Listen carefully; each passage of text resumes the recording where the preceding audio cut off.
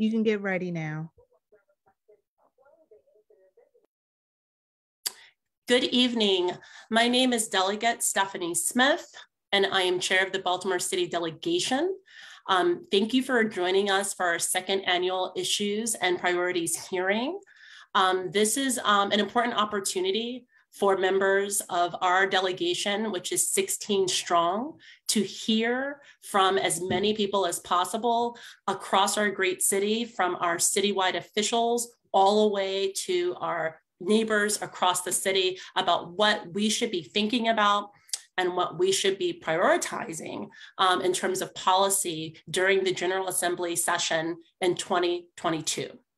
As many of you know, this is a very important year for the future of the city. The 2020 census has given us some sobering reminders about where there's work to be done, as we've seen a decline in our population. There's also been work afoot around how we can address issues of public safety. The pandemic has shown the vulnerabilities and opportunities around addressing issues of food justice and access. And there's many, many, many more issues that we know we'll be hearing from all of you about. But before we hear from our citywide officials, I do want to give an update for all that are listening about some ways the House delegation will be reorganizing itself moving forward. As many people know, the House delegation has generally had three subcommittees, and they've focused on education, they've focused on public safety, and they've also focused on alcohol legislation, because this is something that must be initiated at the state level.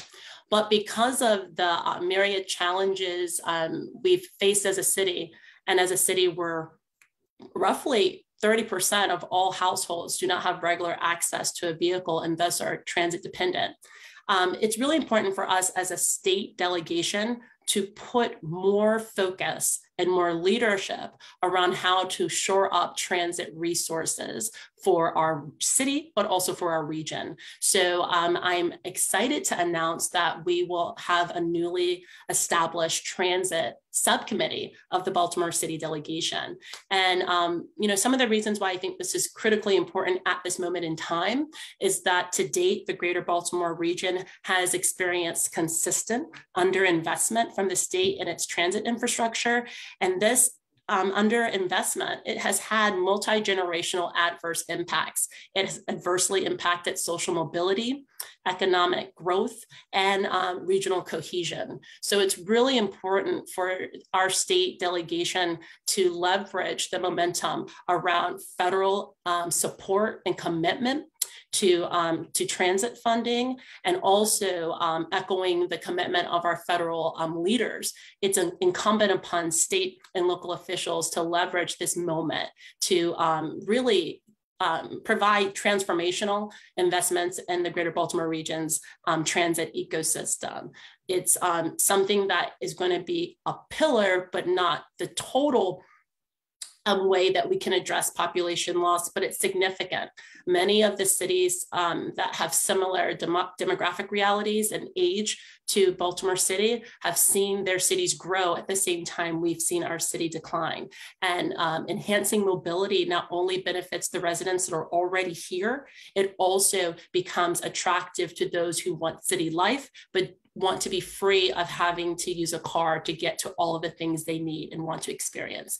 So I'm super excited to announce that this transit caucus will be focused on three broad buckets, but I would be remiss if I didn't note that specifically our region has been reeling, quite frankly, from the Hogan administration's decision to stop the east-west connection proposed in the Red Line. But it's important that everyone hearing this message know that the Red Line is but a component of what needs to be built out for our region, something robust, interconnected, and dynamic. So this subcommittee will be charged with assessing how state resources and agencies can provide adequate maintenance and repair to our existing transit services, expanding service access, and also how we can improve connectivity across our transit infrastructure. So I'm pleased to announce that the leadership of this subcommittee will include Delegate Sandy Rosenberg as co-chair, District 41, Delegate Tony Bridges, District 41 as well, and also first vice of the Baltimore City House delegation. And then joining us from District 43 would be Delegate Regina T. Boyce. From District 46, Delegates Robin Lewis and Delegate Brooke Learman. And lastly, from the 40th District, Delegate Melissa Wells.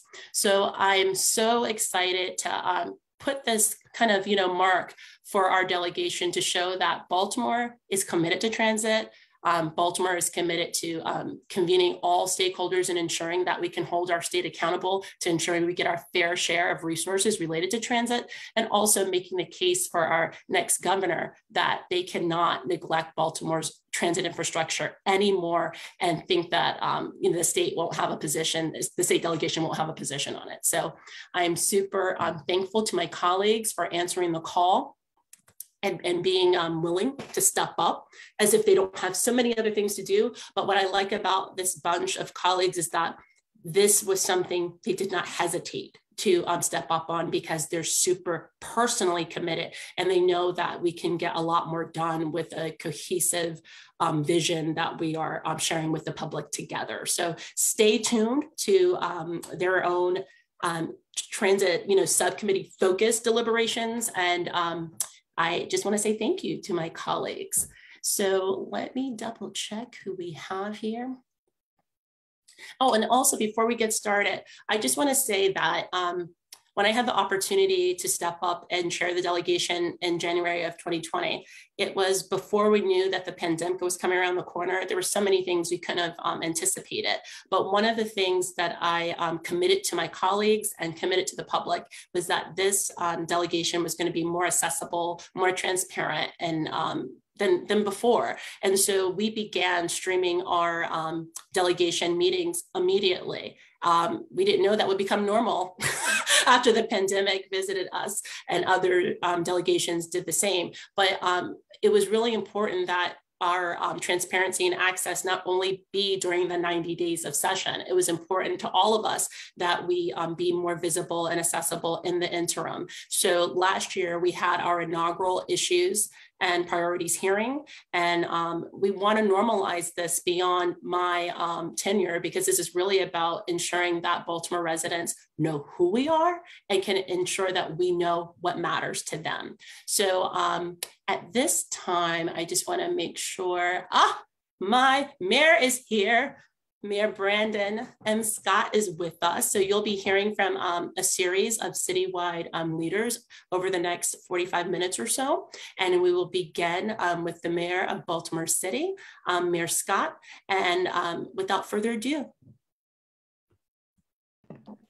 Thank you, Madam Chair. And I was in your neighborhood, not too far from your house today, over at the Yoke Center this evening. So thank you for having me in your neighborhood today, and to all the members of the delegation for having me here this evening. I did not see her on the screen, but what I know that we know that one of our delegation members, Delegate Maggie McIntosh, has told us that this will be the final ride, or the last ride, as they say. And at the appropriate time, I think it is a good way for us to acknowledge all the work that she's done for Baltimore City, and how she has been a force for us in Annapolis for many, many moons. And we know that she's not leaving us altogether. And we know that we have capable folks, as she said, that will be able to step right in, as she has been working with the quote unquote new generation. But we know that she will be missed, and that we deeply love and appreciate her for her service. I'm really excited about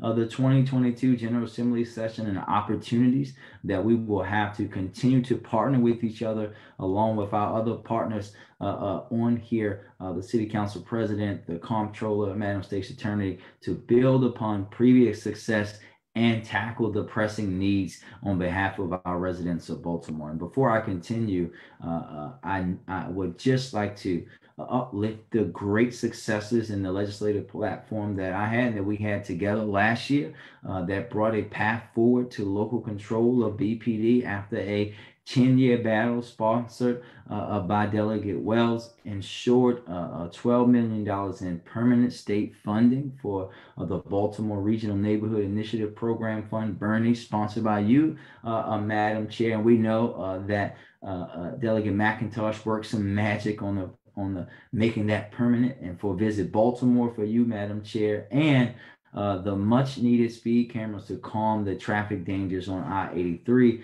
sponsored by Delegate Tony Bridges. We also were able to last year together secure $10 million in capital funding for the Perkins Somerset Old Town Redevelopment Project in East Baltimore, $10 million in infrastructure funding for our parks and our rec centers, with an additional $3 million of funding match for much needed swimming pool renovations. Thank you to all of you for that work, especially Delegate McIntosh to help us secure that. And of course, $1.5 million to help close the gap on the Greenway Trails project. And we achieved that together. As you said, it takes that coordination, collaboration, and trust amongst us elected leaders before our residents today to ensure that our city has a strong and unified voice in Annapolis. I thank each and every one of you as delegates, our other elected officials, and residents that help make those wins possible for Baltimore. And I remain thankful that the residents have entrusted me to speak for their needs as mayor, and I take that role very seriously. This year, quite frankly, we're looking forward to build upon those successes and focus attention on tackling the issues that have been plaguing our city and our residents. And public safety will continue to be my top priority. I want to thank this body for the historic police reform that was passed and much needed and deeply appreciated. But the work is not done. We know that guns remain a major problem in Baltimore City, and ghost guns in particular are concerning and a growing issue. We have to strengthen regulation and enforcement over the flow of guns into our city, and on ghost guns specifically, as they are driving violence in many neighborhoods. And we must, at the same time, have the ability to have our police commissioner rid the department of folks whose actions are so egregious that we should not be keeping them on the force. It is not only a disservice, but a slap in the face to our city and our residents. We know that the reform bill made some good changes in this regard, but we have to go a little further and to address that issue in its totality. And of course, our police department must have the resources, tool, and flexibility to continue to meet its federal consent decree requirements. We know the feds always set a high bar, and I expect them to meet that bar, even if it requires more stringent standards than what is set by the state. Will also this session be focused on investment in our residents and our communities. It's also important to note that not all problems can or should be addressed by the police. Strengthening social and capital investment in our communities is crucial for addressing long-standing inequities in Baltimore. And with that understanding, we must fix blockages to information sharing that stymie our ability to provide needed behavioral health services and to identify and really tackle problems that exist with our youth. We have to do that so that we can share those data, that data, so that we can make those things happen. We need to make sure continuing that our youth have safe and engaging places to play and congregate through our parks and rec facilities. We have been able to take the city from having 40 rec centers and we now stand at 52, but we know we have a lot of work to do together to make sure that the facilities that we have are at the highest nature and in the best condition. We also need to make sure that we have the tools we need to properly address long-standing public health threats to our communities, like tobacco and ongoing problems obviously associated with the pandemic, alcohol, and things that have been plaguing Baltimore for a long time. And we need to also think outside the box to create predictable and permanent funding methods and sources to tackle our aging infrastructure and meet our growing capital needs. Yes, as you all know, I was in Annapolis, not Annapolis, in DC yesterday for the bill signing, and we're very, very appreciative of what's to come. But we all, as you heard the chairwoman say, have still much more to do that we all can do. It will not be easy to take on these issues, and I will continue to work hard and advocate for the city with you, and look forward to having a wonderful session with each and every one of you. Thank you. Thank you so much. Thank you so much. It's so it's really exciting a time that we're in right now, and to have just the coordination between our city and our White House. Can't take that for granted. Thank you for your leadership on that front. And I also want to let folks who just tuned in know that Delegate Maggie McIntosh will be joining us a bit later, but I just want to just thank the mayor for beginning to give her flowers while she can still smell them. We'll continue to give them, pass them out through the remainder of the time we get to spend with her in the MGA. So thank you so much. At this time, I do also want to acknowledge that we do have a new delegate that is having her first public opportunity to engage with us today. And this is Delegate Roxanne Prettyman of District 44, I believe A, correct? That's right. So just wave to the people. Just want to make sure people get to see you. Fantastic. At this time, we will be hearing from the Council President of Baltimore City's City Council, Nick Mosby. Thank you, Madam Chair. And I believe Nikki Thompson, we have a presentation, a couple slides. A couple, correct? A couple? Yeah, okay, just a couple. I'm gonna stay within my 5 minutes. So don't want to get in trouble. I think I need to be given access or have the host switched over to share my screen. We can arrange that. Okay, I see you're the host now. Uh-oh, we can take over the delegation meeting. I'm joking. We're going to get real quick. We're talking about your council being hard at work here. We all know the story about Baltimore City, how it was the country's first racial zoning laws took place here. We can see the residual and byproducts of that today. Particularly as it relates to the red line communities all the way up into the subprime mortgages in Black and brown communities in East and West Baltimore. These communities have been disproportionately disinvested in for far too long. And the council is looking at ways of how we can kind of reinvigorate our communities and turn them back. Nikki, if you can move to the next slide. This is just a quick map of all the vacants throughout the city. As you can see, a huge concentration. Again, when you overlay the red line map, there's a lot of consistencies. I'm pretty sure all of you have seen this map as well as seen the red line map time and time again, but that's what the council is focused on this latest package. Next slide. So we announced a package yesterday called House Baltimore Legislative Package. And what it does is it brings back the $1 house program. The difference between now versus 50 years ago is this program is for legacy residents as well as city workers and folks in our city who are receiving housing choice vouchers. So it brings back the Dollar Home program, which provides, again, those legacy residents and folks with housing choice vouchers, as well as city employees, access to the city stockpile of non-performing assets.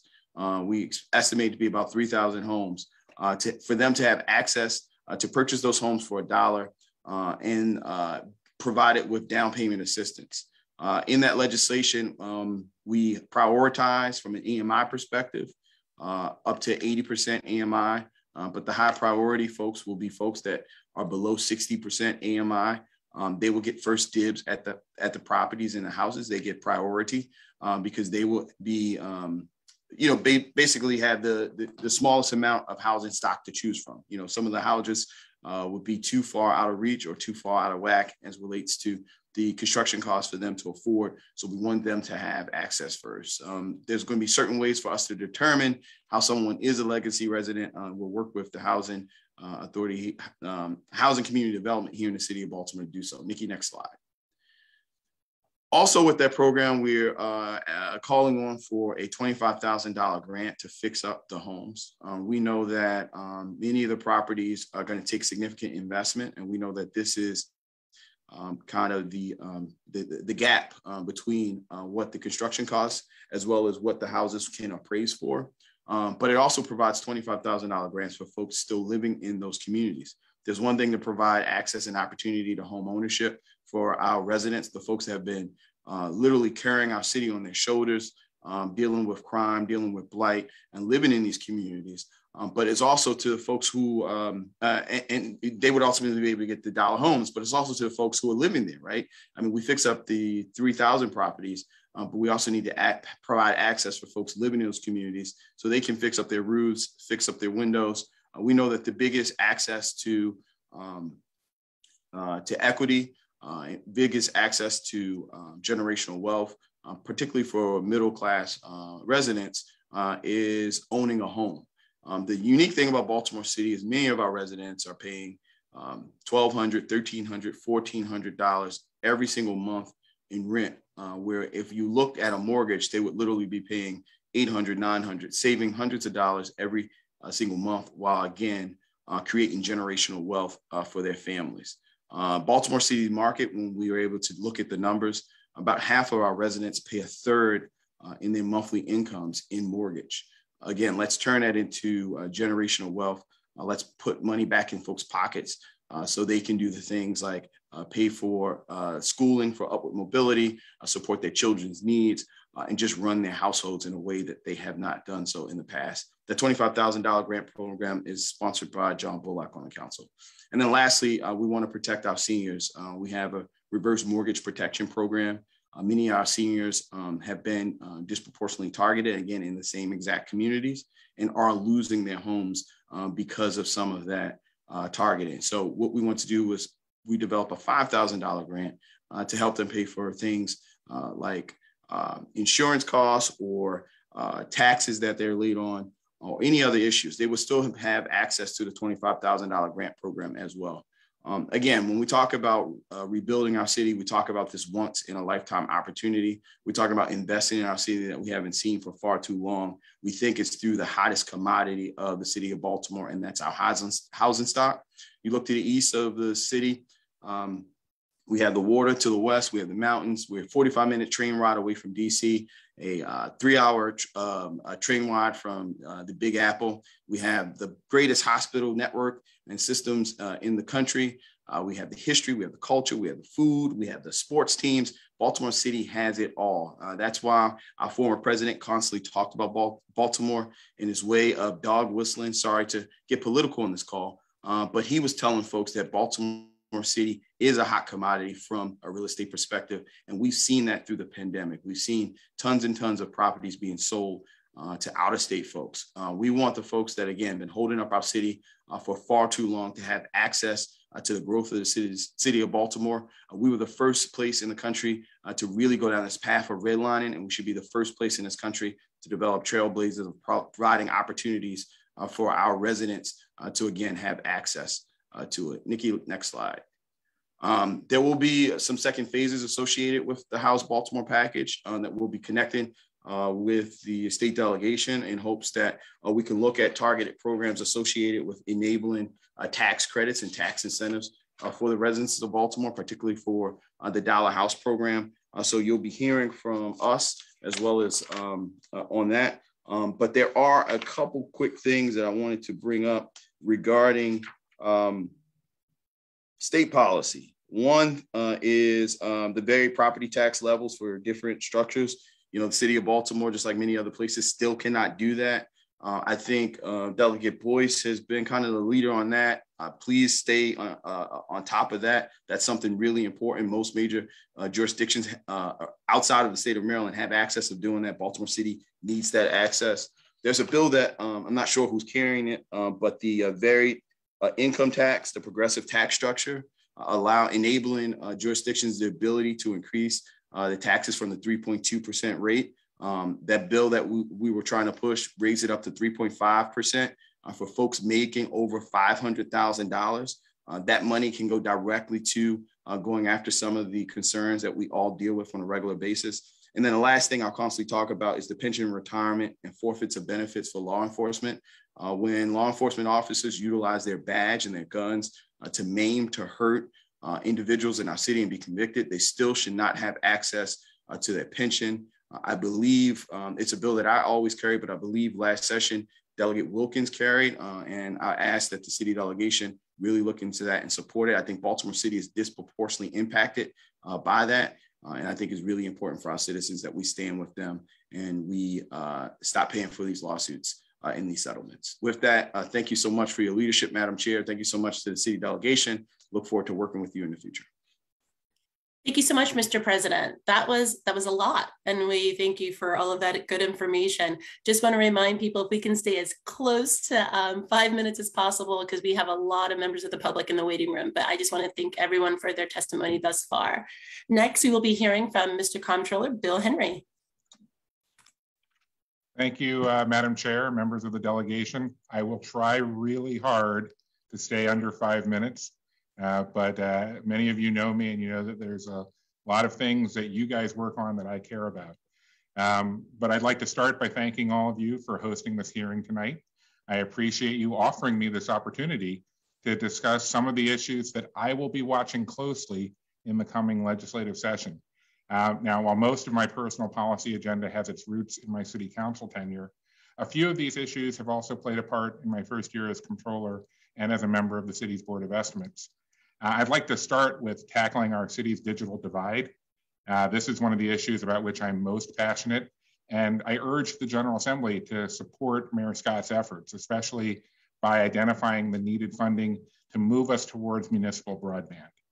Making sure that all families and all small businesses have high-speed access to the internet is a necessary strategy, both for fighting poverty and strengthening Baltimore's economy. I'd also like to echo the council president when it comes to the issue of police pensions. In 2021 alone, the Board of Estimates has approved over $1.7 million in law enforcement related settlements.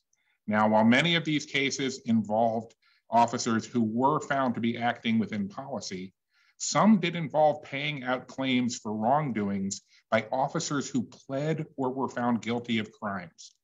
Now, if the city is going to get stuck with paying for somebody's crime, the city should have the ability to go after them to recoup our damages. Specifically, we should be able to go after their pension. Now, last year's law enforcement reform bill, HB 670, included a provision that would have accomplished this, but it was amended out of the legislation before final passage. I urge you to reconsider this issue. Please come up with a pension forfeiture policy that would help us help protect the city's bottom line. Next, with $1.5 billion in deferred maintenance for the city's Department of Transportation alone, our infrastructure is of critical importance to all of us. While I'm sure we're all excited to see President Biden's infrastructure proposal become reality, let's be honest, Baltimore's share is still going to be insufficient to address Baltimore's needs. Since DOT's traffic and red light camera programs were established, they have attempted to modify driver behavior to create safer streets, while also generating over $80 million of revenue for the city. Now, whether you believe that the real point of the cameras is to make streets safer, or that the real point is to generate revenue, there is no question that the city's streets will be in better shape if the state were to pass legislation requiring that all camera-generated revenue be restricted and only used for transportation-related capital improvements. Much as you did last session with the cameras on I-83, where the revenue can only be used to maintain I-83, all of the red light and speed camera throughout the city, the revenue from those cameras should be going to protect our streets. In the face of a multi-million-dollar lawsuit over our non-compliance, this camera revenue can strengthen our ADA adherence and help our backlog of other improvements, as well as supporting pedestrian, bicycle, and mass transit needs. This probably should be a Baltimore City only bill because we have unique multimodal transportation needs that frankly rural jurisdictions don't have. The final issue I would like to raise tonight actually predates my legislative career. I started working on this as a staffer in the council president's office. That's a shout out for the mayor, wherever he's still here. Yet here we are, literally decades later, and I still find myself meeting with local advocates and representatives like yourself to discuss legislative solutions to the inequitable and racist auto insurance rates that Baltimore City residents face.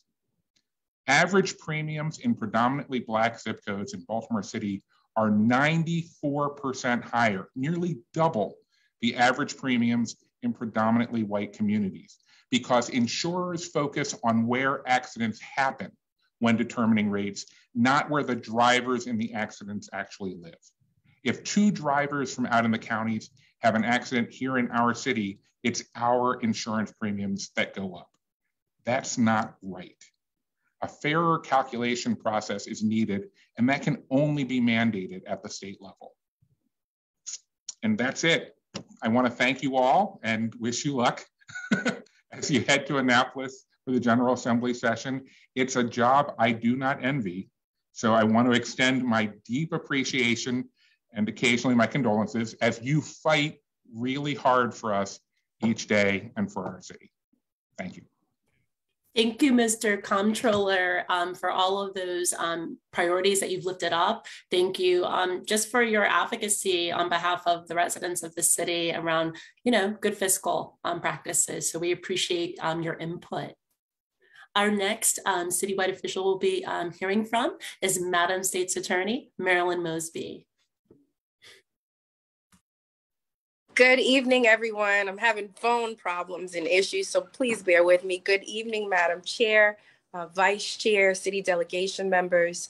Thank you for allowing me the opportunity to present to you the legislative agenda for my office this year. You have to excuse me, I'm a little under the weather, but for the most part, I'm here. And I just want to say thank you for all of your efforts throughout this last legislative session, through the global pandemic.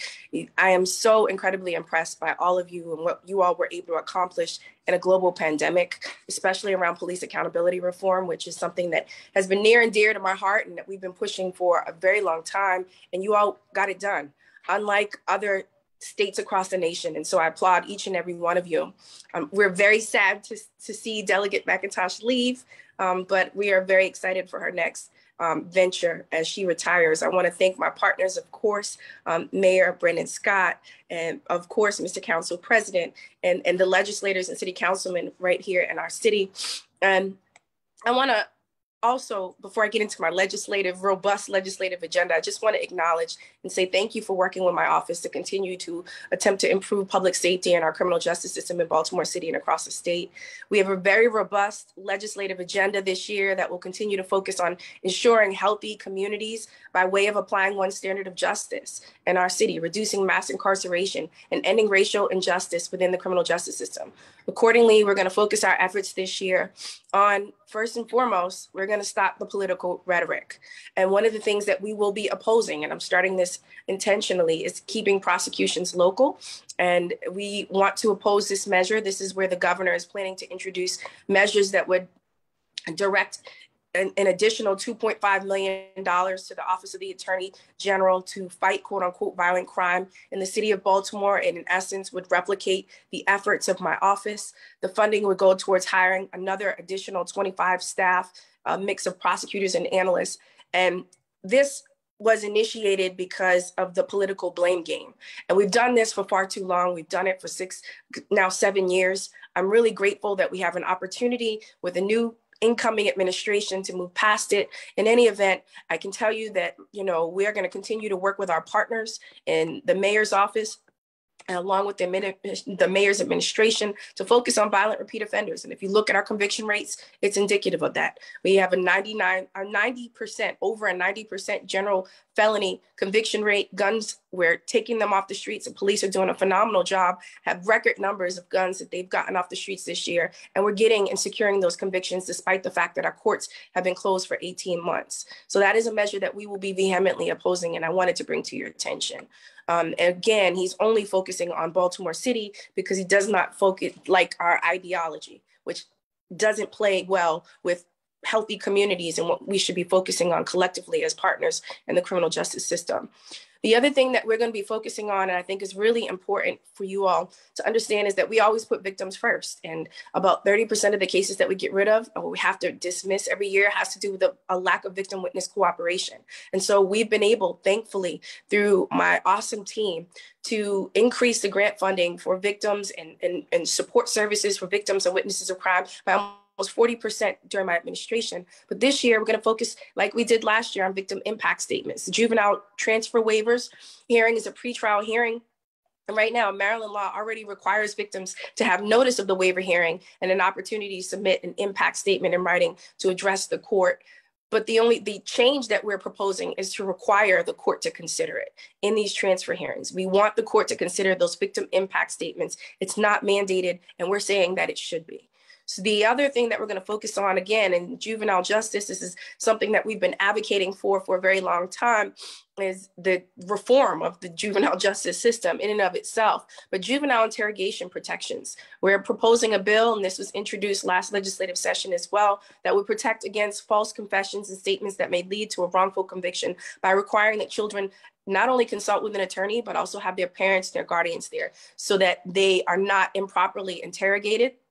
As we know, this came to the attention after we exonerated 3 men in Baltimore City who had served more than 36 years for crimes they didn't commit, murders that they didn't commit. And it was because of the false confession of juveniles, 13, 14-year-olds that were taken from their home without their parents' consent, taken from their schools without their parents' consent, and they were manipulated into false admissions and identifications of these young folks. The other things that we're going to be focusing on is probation before judgment, facts justifying a finding of guilt and suspension sentence. This bill provides an important step toward combating the injustice and systemic racism found within the Maryland criminal justice system by allowing a PBJ, a probation before judgment finding, not a conviction, under Maryland law, which is technically not a conviction, to also not count as a conviction for purposes of federal immigration law. I think that this is incredibly important, and it's vital to act now on this legislation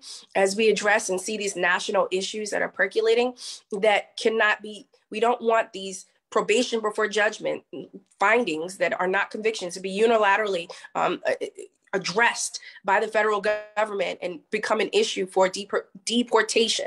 And so what we know is that these egregious sort of immigration policies we had hoped would cease have not done so. And so I think this is something that we definitely want to address and is of concern. The other point that we'll be focusing on and major sort of advocacy is on the legalization of marijuana. As you all are aware, in July of 2021, House Speaker Adrian Jones announced that the House intends to pass a bill to refer legalization of voters on the 2022 ballot.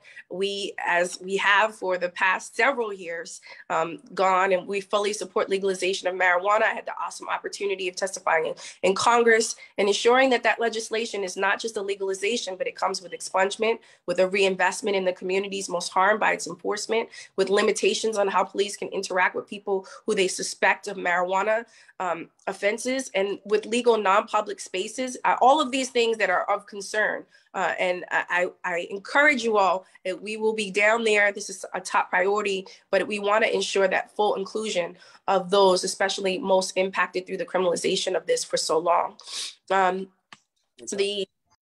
The other, and I'm almost finished, I promise, is the other legislation that we'll be pushing is the police reform. I know you guys you did more than a lot of other places, but there's so much more to do. Misconduct in office, we're asking that right now misconduct in office is a common law offense that by default is a misdemeanor, and therefore there's a 1-year statute of limitations.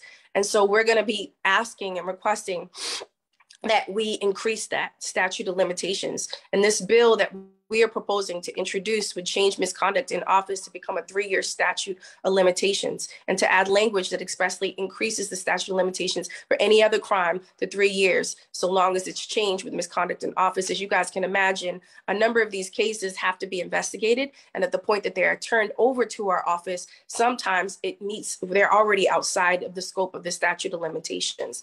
And then Good Samaritan law will be pushing prosecutor-initiated resentencing, giving us a mechanism as prosecutors to be able to reduce sentences if it's in the interest of fairness and justice. I'm not sure all of my colleagues will want it, but I can tell you that we certainly do, and several other states have passed such legislation as Illinois, Washington, Oregon, and California. And then last but certainly not least, jury service and disqualification. This legislation would limit the number of individuals who are currently disenfranchised from serving on juries in our state. We need to understand and recognize where 1/3 of all Americans have a criminal record. This bill would allow more Marylanders to serve their community through jury service. And we can understand the need for that now more than ever, I would say, especially in this past week. And last, I said last but lastly, but lifer look back. And this allows a person who is incarcerated to file for sentence modification if they meet certain criteria, including serving more than 20 to 25 years or being 55 years of age or older. Again, this is a piece of legislation that would allow us to have the opportunity to look at lifers, especially juvenile lifers and the elderly prison population that are disproportionately Black, especially in the city of Baltimore. And with that, that is our agenda. So thank you for giving me the opportunity to address what our legislative agenda will be and what we were pushing. Thank you, Madam State's Attorney. Now, you said you were under the weather, but I think we all saw you perk up through that very comprehensive list of priorities. So thank you so much for sharing them with us. And we have 2 more citywide officials that we'll be hearing from. And so the next voice you will hear is from the CEO of Baltimore City Public Schools, Dr. Sonia Sanalices. Great. I want to thank you, Madam Chair, and the esteemed members of the Baltimore City Delegation. I am Sonia Sanalices, CEO of City Schools, and really want to thank you all for just giving us the opportunity, bringing us together, for what's really an important conversation at this time of year. Before I begin, I really want to acknowledge the work of this body for your support during what can only be described as unprecedented times, as many of my colleagues and leaders, other city leaders have noted this evening. And you really have been just, truly supportive of our families and our children. Before I begin, I do want to give a brief update of where we are with our COVID testing program before moving into our legislative priorities. We are now moving into the 10th week of asymptomatic testing across our district. And I'm pleased to report that our COVID mitigation efforts just continue to be effective. And after testing nearly 46,700 students last week, our prevalence rates remain at just 0.24% for the 2nd week in a row. So that translates into just 25 positive cases for every 10,000 people. And that's an incredibly low rate of infection. And just to put it a little bit in perspective, the only other school district, thank you, Delegate Boyce, the only other district that we know that has as an extensive of a program that tests approximately 55,000 students is New York City. And to put that in perspective, New York City has just over 1 million students. So we really, just as a full team, are lifting this. And what we are doing is really complicated, but it's really because of the efforts of our testing program and just really being recognized as a model that we really are working to just continue to deliver on our commitment to ensuring that children remain safe in school.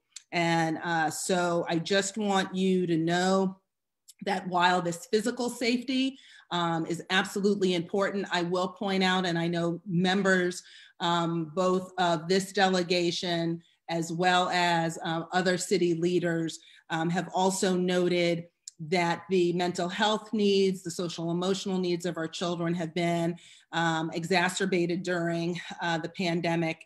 And so we know that our students are understandably requiring record levels of support. So it's precisely these concerns that must remain at the forefront of our minds as you all prepare to head back to Annapolis for what we know will be an incredibly important 90 days. So along these lines quickly, because you know, as a teacher, former teacher, I want to make sure I keep to the prescriptions of the assignment. So I am watching my time. Just want you to know that for the past several years, you know, I've come before you to urge your support for two landmark pieces of legislation, Kerwin and Built to Learn. And this delegation, along with our larger community, our city leaders, you really have just delivered on your support and the passing of this key law. And these initiatives are now law. I just want to flag for you that as we begin the work of implementation on the ground, we know that there are going to be components that still may require your attention just in terms of some technical changes as the reality of legislation and policy hits what we know is practice on the ground.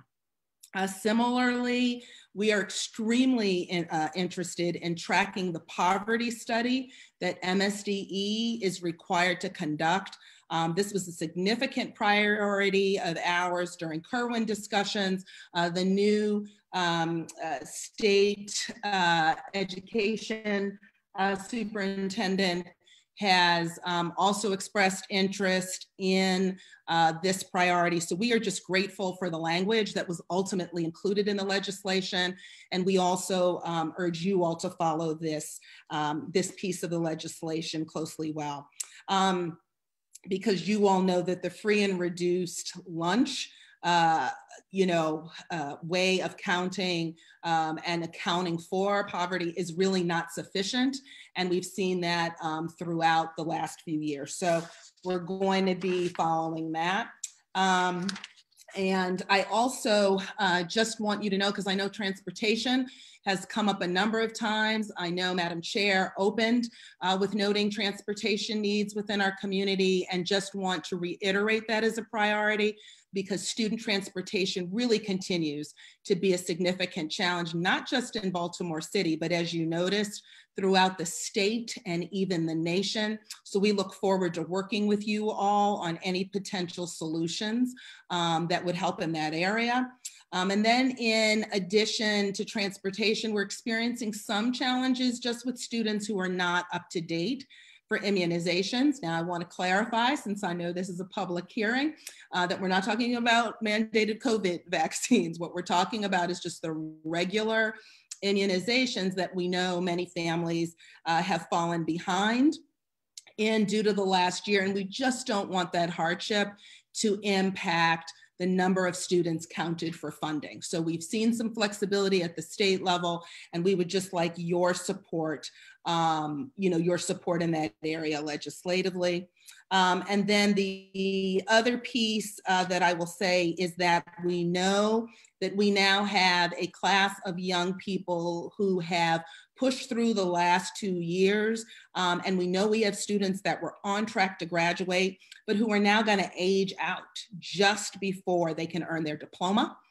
And we know the lifetime impact of not having a high school diploma. So we would like the legislature to consider an extension to give students who have not graduated during this time more time to finish. And knowing that that option will be available and supported for them. And then lastly, we just continue to see challenges with enrollment and attendance. And we look forward, as always, to working with you on solutions that would provide a hold harmless during these challenging times. So I just want to thank you all for always advocating for Baltimore City students, young people, and families. And I will just add a note that I too gave a little teary-eyed swipe yesterday when I heard Delegate McIntosh's announcement, because she too, like many of you, has just been a champion for Baltimore City's children, Baltimore City schools. And so since I have to dash to another event after this, I just want to make sure if I'm not here, that you all know that I'm also sending special thanks to your colleague and friend. So thank you very much. Hopefully I got in within the 5 minutes, and I will turn it back to you, Madam Chair.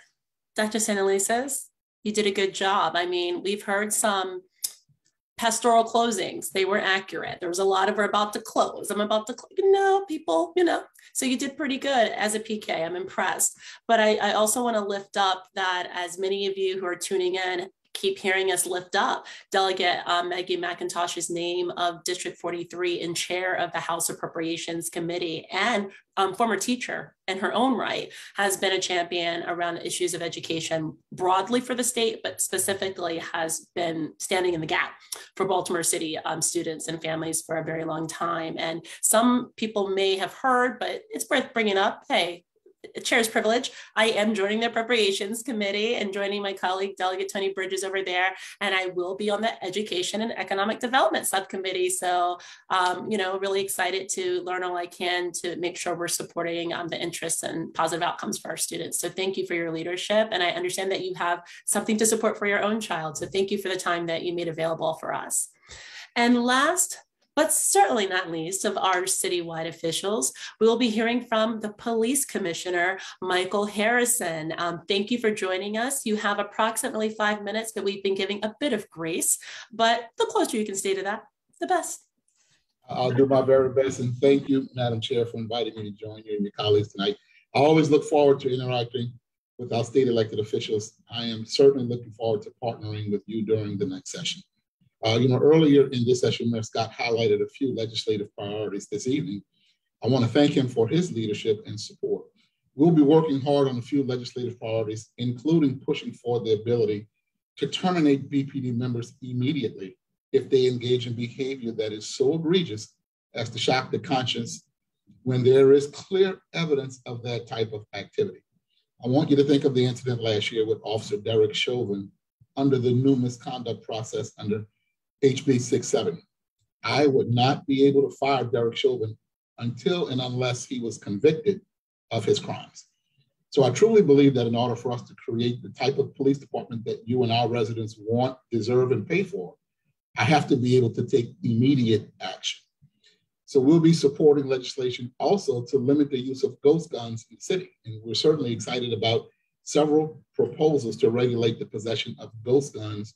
And we think it will help us to make our city safer for all who live, work, and worship here. Now, I can only be with you for a few minutes, as tonight I'm running from this meeting to another, but know that my Director of Legislative Affairs, Michelle Wurzberger, is on the call. We'll continue to be here. We'll take notes about any items that are discussed. And so I just appreciate you giving me just an opportunity to come, say hello, and talk about a couple of things. And certainly, I look forward to calls from any of you about any ideas you might have to make us safer and to make us stronger. Thank you. I think I came in under 5 minutes. Actually, you know what? I think that Comptroller Henry is going to be a bit disappointed because he thought he was the most succinct citywide official tonight, and it appears that you have bested him. So I'm glad he's not here to experience this in person, because I think it would be quite upsetting. But we know that the work that you do is no laughing matter, but we know that it's important for you to also be on the ground with community as well as participate in opportunities like this. So we look forward to, with all of our citywide officials, ongoing communication between you, your offices, your staff, and our team as we move forward and prep for the session and during the session itself. So thank you so much for your leadership, and know that we stand ever ready to collaborate in the best interest of public safety for our constituents. So thank you for being here this evening. Thank all of you. Good seeing you all. Now we're going to be transitioning, and we're going to have a new member of the delegation lead the next phase. So we'll be hearing from members of the public, and I will be introducing to some, presenting to others, Delegate Regina T. Boyce, also second vice chair for the Baltimore House delegation. So we'll give her an opportunity to get herself together, and the next voices we'll be hearing are from some of your neighbors across Baltimore City. Thank you, Delegate Boyce. Thank you so much, Madam Chair, and thank you all for being here this evening to share with us your priorities, because your priorities are certainly our priorities. Just want to let you know we do have a timer. You will have 2 minutes to present your priority, and then we will move on to others. Please let me know if I have mispronounced your name. Most importantly, correct me. I like to be corrected. I think making sure we say folks' names correctly is important. So without further ado, is I believe Mr. Timer ready to go? Ready to go. All right, boss. So first, we're going to have Sally Grant with us talking about education. Sally?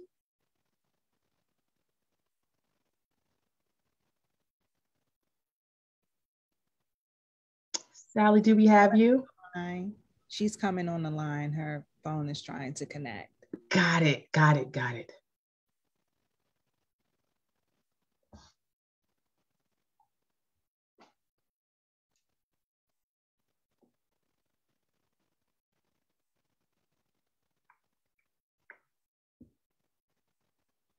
Madam Vice Second Chair, you could also announce the gentleman that's behind Mrs. Grant while her phone is connecting. I can do that, Madam Executive Director.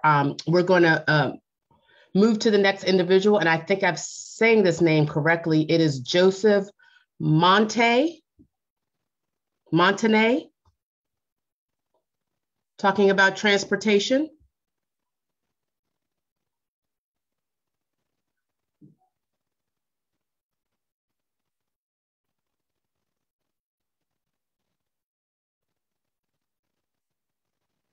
Talking about transportation. Hi, Joseph. Good evening and welcome. You have 2 minutes to present. Hello, yes. It's yours. It's Montaigne. You're real close. Montaigne, okay, sorry. My issue is the delegation should address is allowing speed cameras across the city. They're currently restricted by Maryland law right now to only in school zones or work zones. And I mean, that's not where all dangerous speeding happens. So I think they should be expanded across the state, but at least in Baltimore City to be wherever local officials or residents want one. And then if not, at least expand the eligibility for, it's currently kindergarten through 12th grade. And there are some only pre-K providers in the city that have had speed issues, and they're unfortunately not allowed to have speed cameras because they're not a kindergarten. So I would ask for that as a, if you can't do the other thing, but broadly, speed cameras wherever speeding happens, it would be what I was looking for. Thank you. No, thank you so much. That was a hot topic last session, so thank you so much for bringing that back up. Next, we're going to go back to Sally Gant if she is in the room.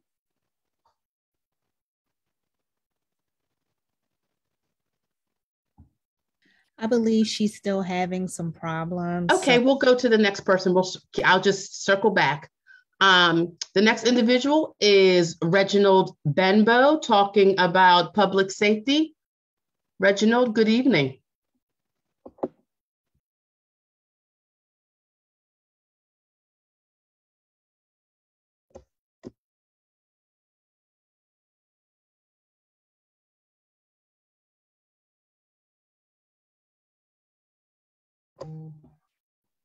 Yeah, he's okay. If you're having trouble with your device, please let us know in the chat if you can. If not, you still will be heard. We're just going to keep circling through the list. The next person I'm going to call in is Jackie Addison.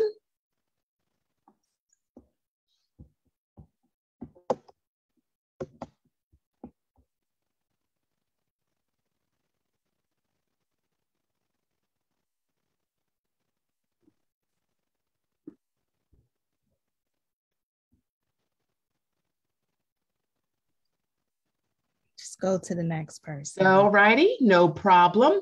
Next person we're going to go to is Lori Graham.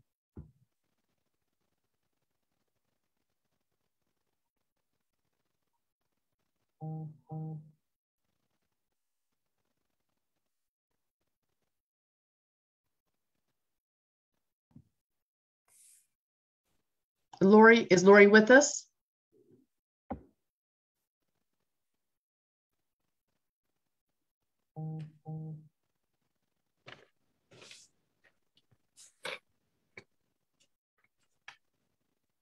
Okay, I'm going to keep going down the list. Did you call Keisha Goodwin? I did not. I'm going to go to Kimmy, I believe that's Sawyer.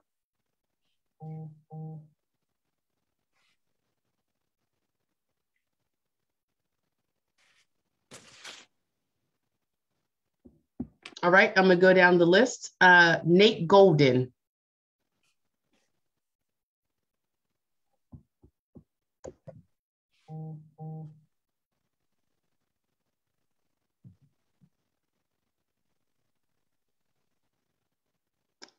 Okay. Give me 1 minute. I'm doing some extra checking here.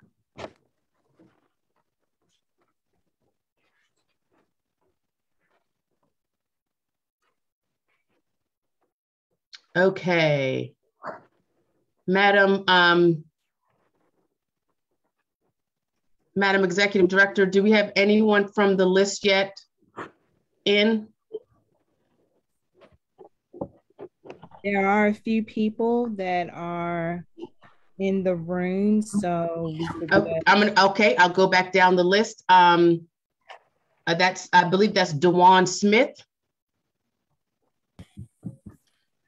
Hello, how are you? My name is Dewan Smith, and I am a citizen of Baltimore who is interested in dismantling the school to prison pipeline by starting a STEM after school program to provide a safe space while diverting our youth from the juvenile justice system. The incarceration rate in America has escalated at an alarming rate, which has required looking into how the entry youth goes into the juvenile justice system. Interestingly enough, researchers have begun this research with the school to prison pipeline. Research has found to fix the problem of escalated incarceration rates, schools must change the school policy surrounding how to discipline students. The incarceration rates within the school to prison pipeline disproportionately affects Black and Brown students. This research renders a second look at ex-offenders and shows providing additional assistance to students who have been suspended and expelled. This research goes on to take a second look at correctional education and improve the opportunity for employment for ex-offenders. I should also mention, I have a program by the name of Tech Up Space Academy, which will be located in Baltimore City. This program will assess the need of the youth of Baltimore City who were in the juvenile justice system and youth who would like to learn about opportunities that the STEM career can provide. My question is, what is Baltimore City currently doing to end the school to prison pipeline, and how can Tech Up Space be a part of those efforts? Thank you so much for that testimony. Thank you so much. Looking forward to see your program in the city. Next person we have is Laura Garcia. Good evening, delegates. My name is Laura Garcia, and thank you for the opportunity to share some of my experiences as a primary care provider and medical director. I work at Healthcare for the Homeless downtown, but I must stress that I am speaking based on my personal experiences today. I hope you will be able to take away some useful information that will inform your decisions in Annapolis this session. First, I want to thank you for passing the paraphernalia decriminalization bill last session. This is a crucial piece of legislation, so I'm here now to urge you to override the governor's veto. I have lived in Baltimore City for 11 years and have worked at my clinic for 7 years. I oversee our medication for opioid use disorder and syringe services program, in which patients can receive life-saving medicines and clean supplies. The program aims to keep people healthy and alive and work with them to change. Being able to hand someone clean supplies is a crucial tool in helping patients with addictions survive the ravages of this pernicious disease.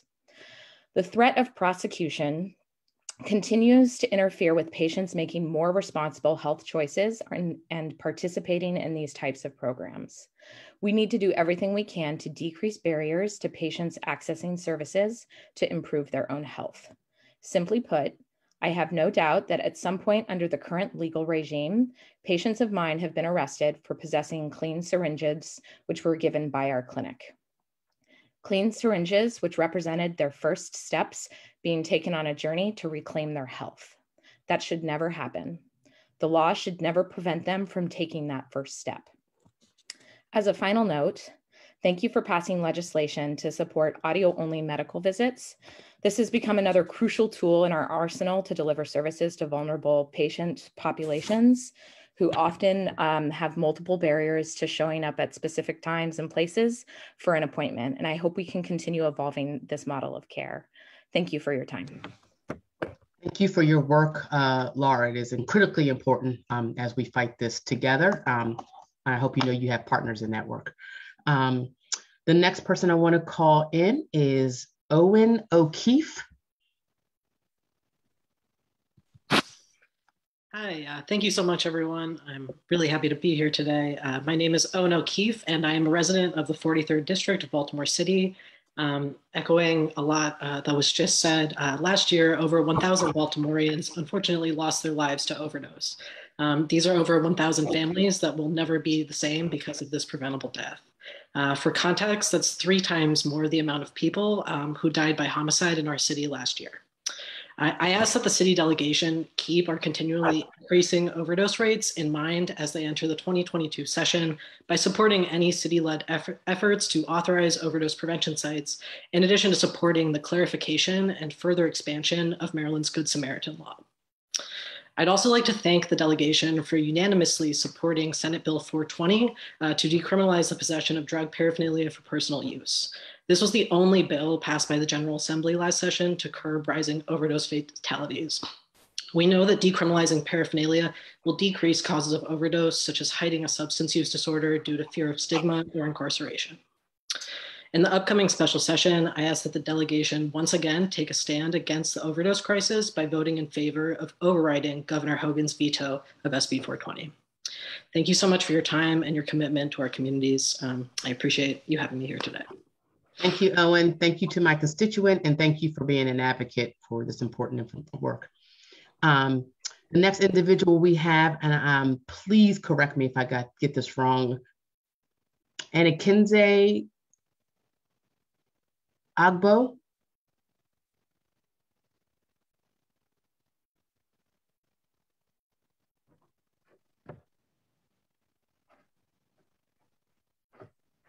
All right, we will come back. Daryl Carrington.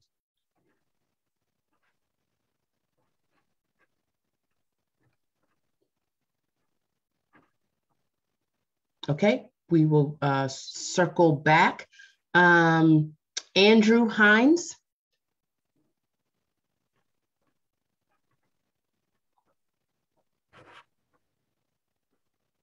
Okay, I'm going to go to Nathan Wilner. Hi. Hi, good evening. You're on. Hi. Well, thank you. Thank you for having me this evening and putting on this program. I think it's a great way for constituents to speak to their elected officials without leaving the comfort of their own home. So I'm here in the 41st District, and I'm really want to tell a story of an incident that can really make a difference, I think, across the city. Unfortunately, a while back, several months ago, we had a murder within a few blocks of my house. And I've never seen the community come together in a way where there was, really thinking about the victim and the family and working together to help law enforcement, arrest the perpetrators of the crime. But the part where I think legislators can make a difference is what really worked was raising funds for a Crime Stoppers reward for information for the arrest and conviction of the suspects. And I really saw how that brought added attention to the crime and to participate in getting information where that doesn't exist. We see all across the city all kinds of situations where the information is not forthcoming. So I'm hoping that this delegation specifically can go to Annapolis and see if there's such a fund can be created where the communities that are suffering with these kinds of high level of violent crimes have a reward fund already available. So they don't have to run around the community and try to, it shouldn't be that someone that can raise more funds for a reward gets more attention than someone who doesn't have the ability or the wherewithal to do it. And I really saw that make a major difference. And in a city where there's so many crimes go unsolved, in this situation, the perpetrators were arrested, bringing solace and comfort to the community and to the victims. So I think that's something that should be taken a look at. And I see my delegate, Tony, up there. So hi, Tony Bridges. And thank you for all the work you do. And hopefully this is something that we can get into place for communities across the state, especially in the city. So thanks. And thank you. No, thank you so much. Thank you for that story. And so glad that that crime was solved in your community. Thank you and your community for stepping up so much. Next, we're going to call David Arndt.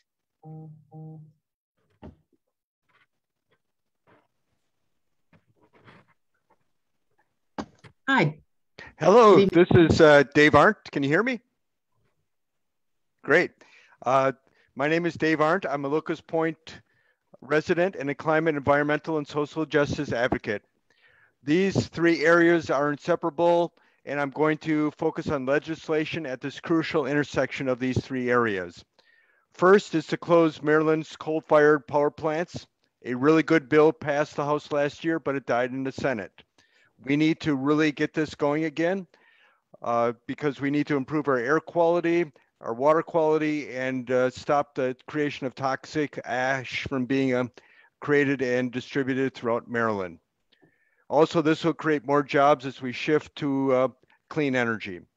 Second, we really need to reinvent the MDE to focus on protecting people and environment. As some of you know, we're in a battle to stop a crematorium from being built in a residential neighborhood. Crematoriums can be significant sources of toxic air pollution and don't belong in a residential area. Just recently, 3 crematoriums were stopped in Pennsylvania when the municipal governments adapted the local clean air laws.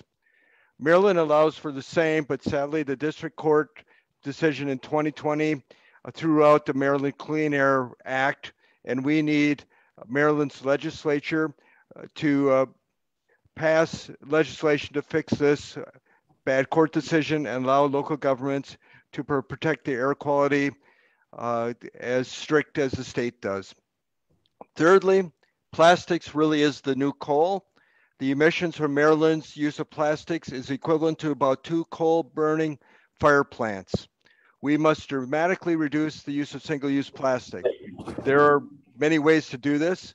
First, 10 states have enacted bottle bills. In these states, the container deposit laws do a great job of increasing recycling, reducing litter, saving resources, and helping us meet the demand for recycled plastic content.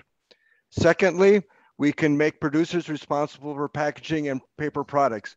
For examples, time is up. Thank you. Thank you so much, David. I'm sorry, I should remind individuals that you do have 2 minutes. So we want to hear everything you've got to say. We want to make just make sure it's clear, make sure it is certainly succinct, and get it all out there because we don't want you not to be able to provide the information you want to us. I'm going back to the top of the list to Sally Grant.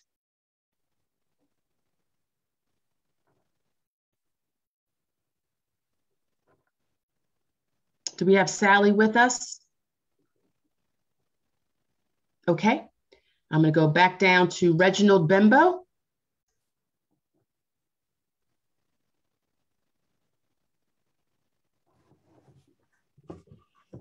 All right, I'm going to go down again to Jackie Addison.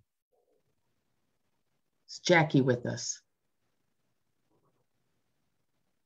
Okay, can we see if Sally may be able to, someone can type up her stuff in the chat, and maybe I can just read it out for record. No, Jackie. How about Lori Graham?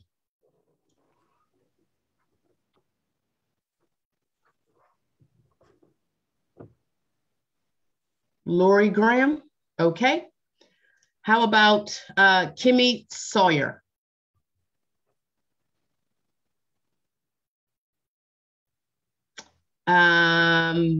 Nate Golden.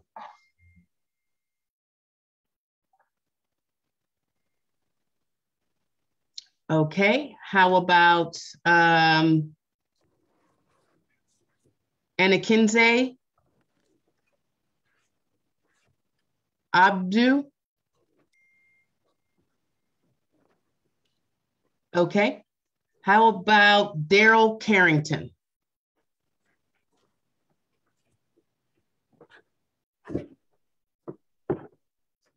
Okay, we're going to, I guess we're going to go to our final individual for the night. I believe it's Dwayne Shorty Davis.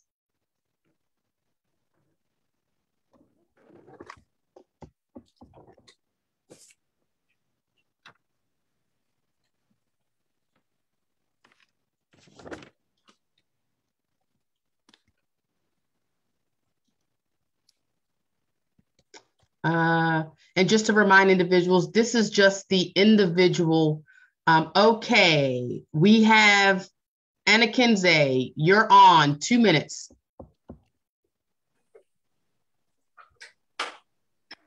Right. Good evening, Honorable Baltimore City House Delegation members. My name is Anakinze Obwe.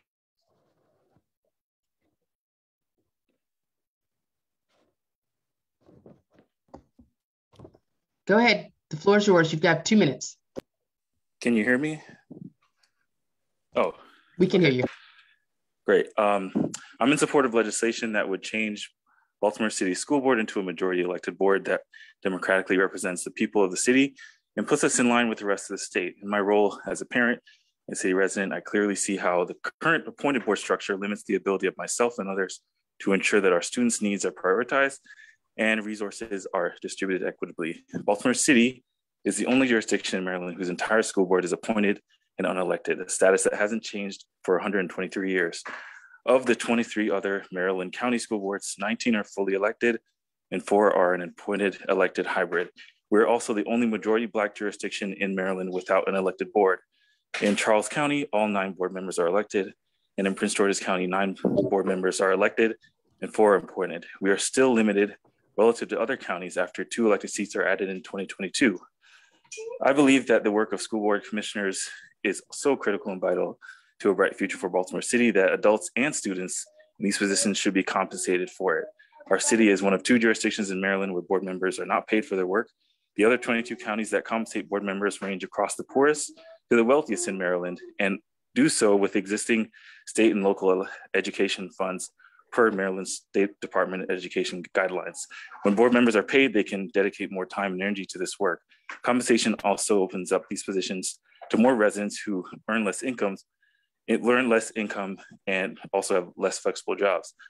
Our students in Baltimore City are also intelligent and capable. That's why I trust the student commissioner to deliberate and vote on issues that impact students the most. Expanding their voting rights to be equal with adult members is important for effective oversight. In Maryland, student members in Montgomery and Anne Arundel counties have full voting rights, with the latter holding this status since the creation of the position 46 years ago. Per ethics policies and board council, all adult and student board members recuse themselves when conflicts of interest are identified between them and staff. In closing, these changes merely bring parity in school board governance between Baltimore City and the rest of the state. Please support this legislation when it is introduced next year. Respectfully, Anakinze Obwe. Thank you, Anakinze. Thank you for pronouncing your name, Anakinze. All right. Thank you all so much. Because we haven't heard from anyone else, we hope that those who were not in the room but signed up would at least send us per email your priorities, and we can put your our email, the Baltimore City Delegation email, in the chat for you to send that information. At this time, we're moving to the second portion of the of our event tonight, and it's essentially for all your organizations. So all of you who signed up as an organization will be heard next. I'm turning it back over to Madam Chair, Delegate Stephanie Smith.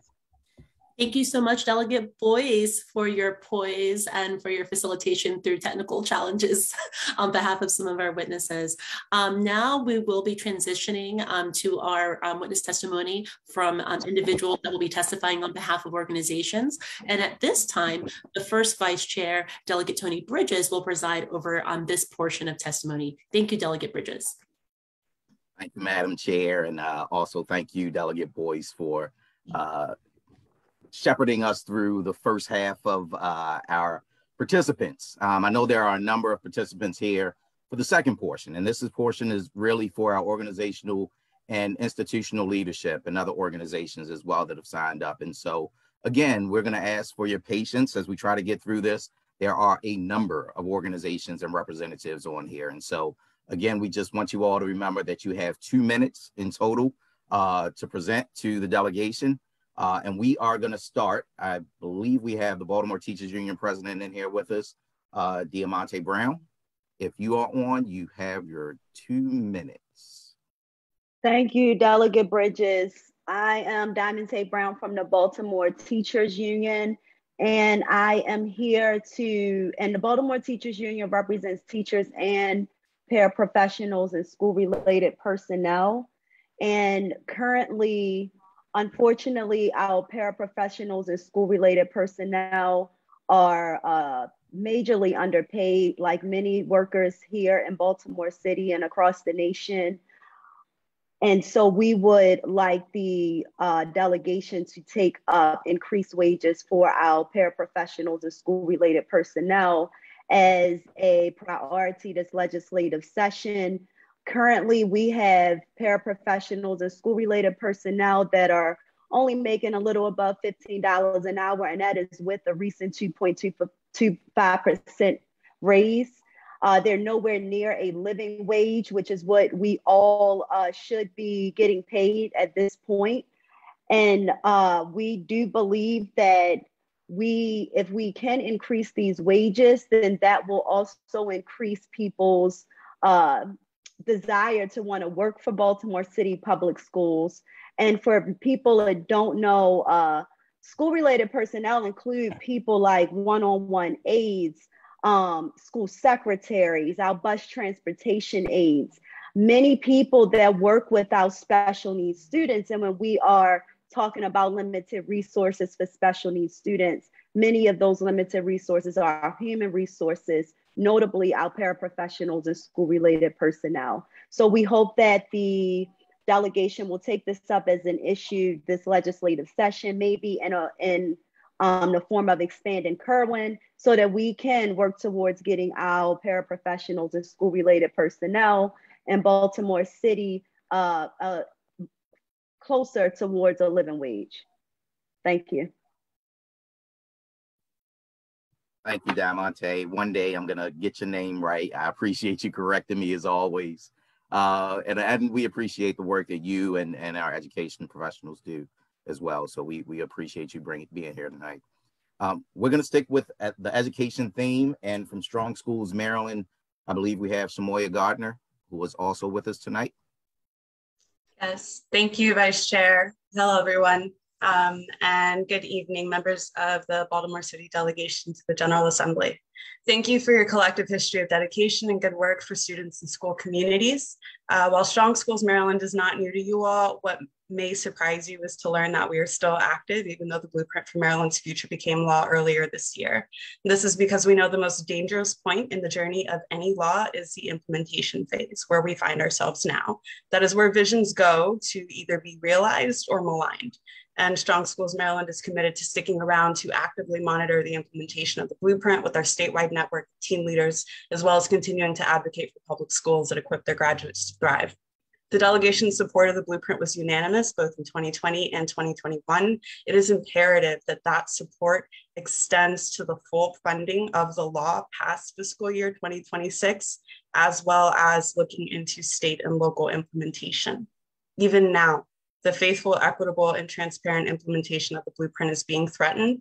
The governor has refused to release millions of dollars in mandated funding to allow the Blueprint Accountability and Implementation Board to function.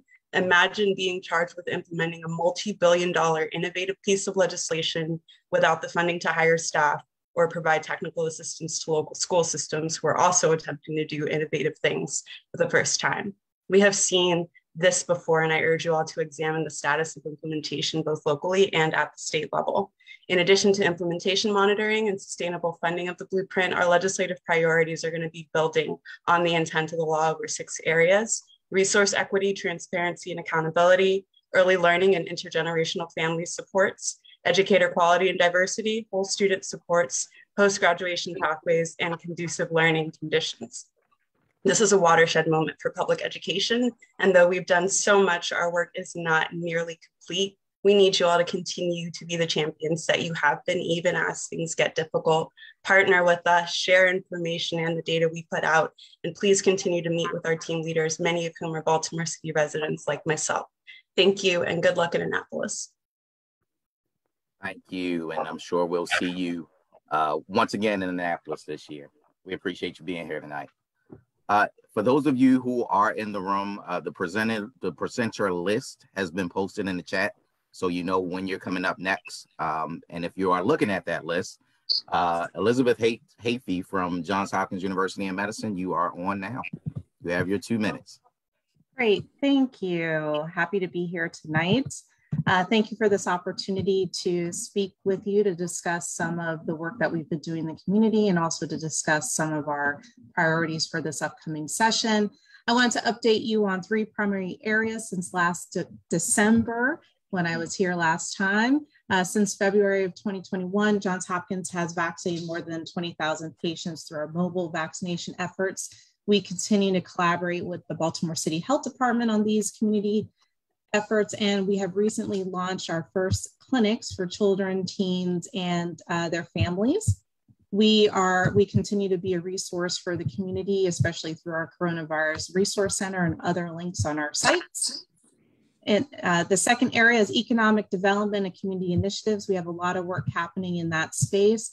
I'll highlight a couple. Hopkins Local is now in its 2nd phase initiative to support economic growth and employment opportunities in Baltimore.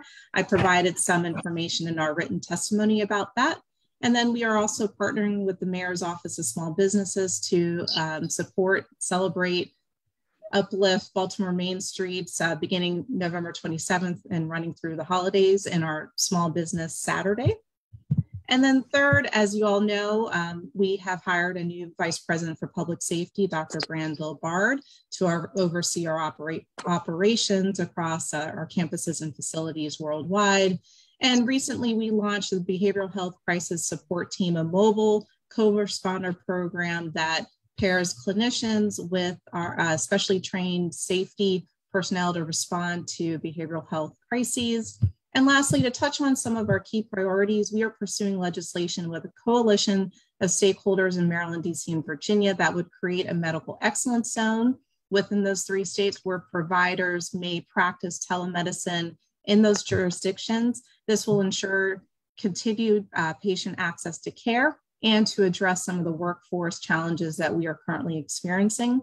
And lastly, we do have a capital request this session to provide continued support of our new medical research building on our East Baltimore Medical Campus to support and bolster our research efforts.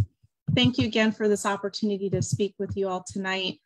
We look forward to being continuing to be a resource for you and your constituents. So with that, thanks. Thank you, Elizabeth. Always good to see you. And next we'll have from the Baltimore branch of the NAACP, its president, Reverend Kobe Little.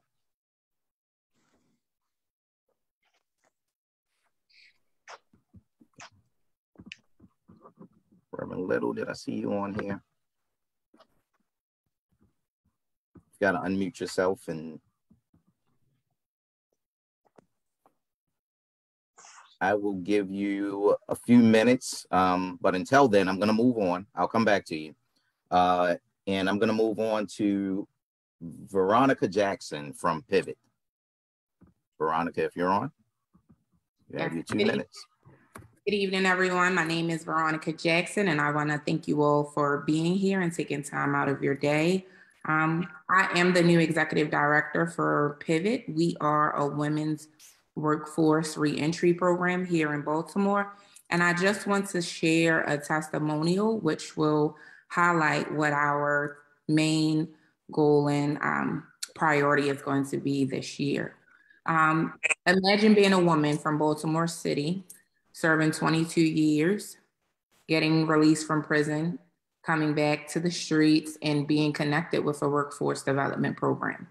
You obtain employment that allows you to obtain a job that is making $40,000 a year. You've worked on your credit, you've done personal success coaching, mental health, wellness, all of the things that is required for you to be a returning upstanding citizen. However, because you are a convicted felon, you are not unable to obtain housing. No, regardless of your credit score, regardless of your income, time and time again, you are denied. This is what oftentimes many of our women and participants face. And so with this, we are asking that our delegates help us to prioritize initiatives around specialized housing for returning citizens. Oftentimes, returning citizens can do all of the things to make them upstanding citizens. However, the one thing that they are always struggling with, and it makes it hard for them to maintain the foundation and momentum that they need, is qualifying for housing based off of their felony charges. So with that being said, I ask that as you all return to Annapolis this year, you support any initiatives that helps to fund reentry funding, especially surrounding returning citizens housing. Thank you. Thank you, Veronica. We definitely appreciate you being here and for your testimony as well. Before I try to go back to Reverend Little, let's try to get from the cash campaign of Maryland, Robin McKinney. Robin, are you it? Yep. Good to see you, Robin. Vice Chair, thank you. Madam Chair, Mr. Vice Chair, members of the Baltimore City Delegation, I'm Robin McKinney, co-founder and CEO of the Cash Campaign of Maryland. We help low to moderate income individuals with their families, with their money. And thank you all so much for your generous support of us to help more than 10,000 households in Maryland to get their taxes done for free. I'm here to speak to you actually about unemployment insurance, which is a newer issue for us, but it's an issue that we are hearing from clients all over the place in the city and across the state. I'm here also speaking on behalf of the Public Justice Center and the Maryland Center for Economic Policy, who we've been working on this issue with. Come to you to talk really about two issues. One is Beacon is broken. I can't tell you how many phone calls we have had, and I know you all have too, with folks who are trying to access information, particularly about overpayments and what has happened and what's going on. We're having people get their benefits cut. They can't access the information. People who can't do their weekly certifications, and so then they're losing benefits. I've been helping a woman. Thank you so much to Delegate Rosenberg's staff, who's helped me with someone in his district who, you know, is an older person and trying to help them to navigate what's happening. We've had people go down to the unemployment office, and it hasn't worked out for them to even give their forms directly to unemployment. Beacon is broken. They are understaffed. It's unacceptable. We have so many people now that are waiting for benefits, and these are fixable problems. We are understaffed even from before the pandemic. These are budget choices that the administration has made, and we need to do better by these residents in Baltimore City. The second thing I wanted to flag is that this is not just an issue for claimants. It's also an issue for employers. Cash Campaign has now 3 times had state funds held up because of an issue with unemployment. So we had a $6,000 charge. We could not understand what it was for. We took 6 months to try to find out what it was, and finally just paid it because it was holding up over $200,000 of state funds. when I went into the system 2 months later, it said that there's a refund available of the exact same amount that I paid them in June. Right now, I have $35,000 that's being held up, over $15.88 that was just levied in October that was from June of 2020, and no one can explain to me what it's for. I've wasted hours of our staff time, and all of this is holding up money that we need to pay our staff. And so to have employers, frankly, and nonprofits being extorted is a problem. So thank you for your support.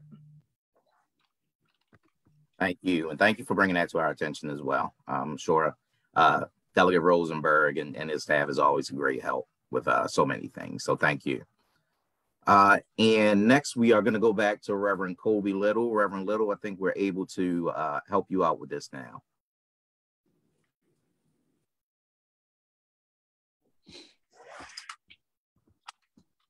Are you on, Reverend?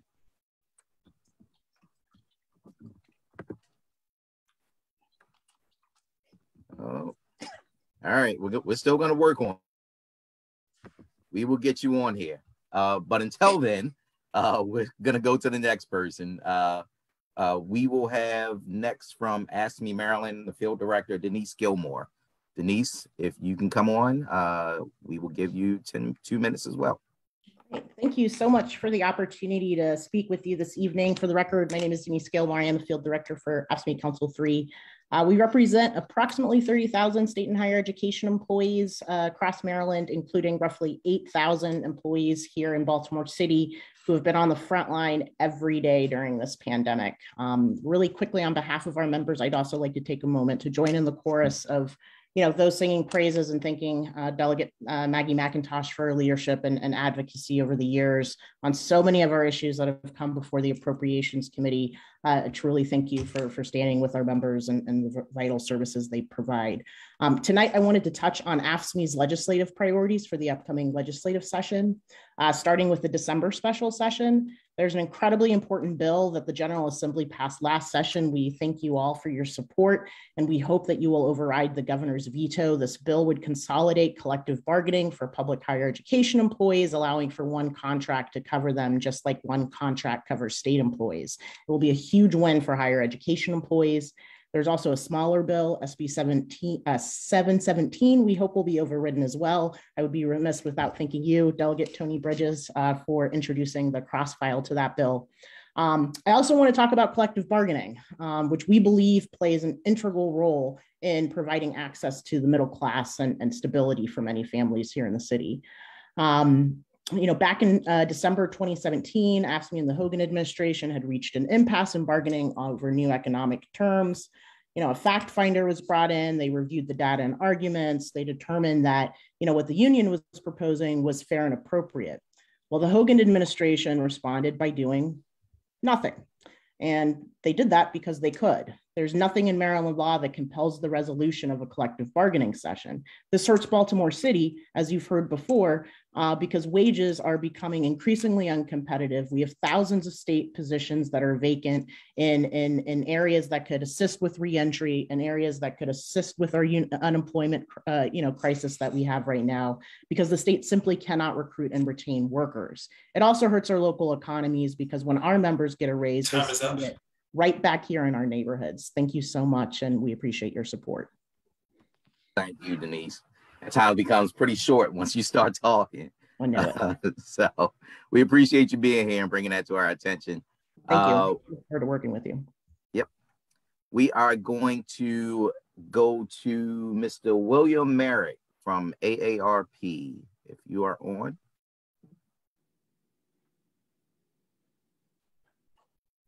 Mr. Merritt. If not, we will try to come back to you because I believe I'm on if you want to take me now. Actually, Mr. Merritt, if you can give us 1 second, because we finally have been able to get Reverend Colby Little open and able to speak. And so, Reverend Little, I want to give you the opportunity so we don't mess this up. So in 2 minutes, sir, you have the floor. Good afternoon. Thank you, Delegate Bridges. Greetings, Delegate Smith, Chair of the delegation, and to all of the members of the delegation. I am Colby Little, and I represent the Baltimore NAACP. I want to start by asking all of us to say a prayer for Julius Jones in Oklahoma an innocent man who is on death row, who the parole board has said should have his sentence commuted, but the governor of Oklahoma to this point is still silent. Please say a prayer for an innocent man facing death. There are too many Black people in jail in Maryland. 70% of the prison population in Maryland is Black. And I raise this in the context of talking about the state's symbols. The state flag is a white appeasement flag that was designed to bring unity between the Confederate supporters in Maryland and the Union supporters. The Crossland banner was used as the flag flown by Confederate troops. It is outrageous that in the state of Maryland, we are the state that has white supremacist symbols still in our flag. Not Florida, not Mississippi, not Alabama, not Louisiana, Maryland. So I'm hoping that there are members of this delegation that will take up the charge to begin to study how we change our state flag and how we change a state seal that is a picture of a white farmer and a white fisherman, colonizers, invaders, enslavers, certainly not representative of who we are as a state today. In fact, I'm calling on this delegation to find members who will sponsor legislation to make sure that our state symbols, from the flag to the seal to everything else, represents who we are as a plural state and also represents who we are as a democratic state and not a part of a monarchy or a kingdom.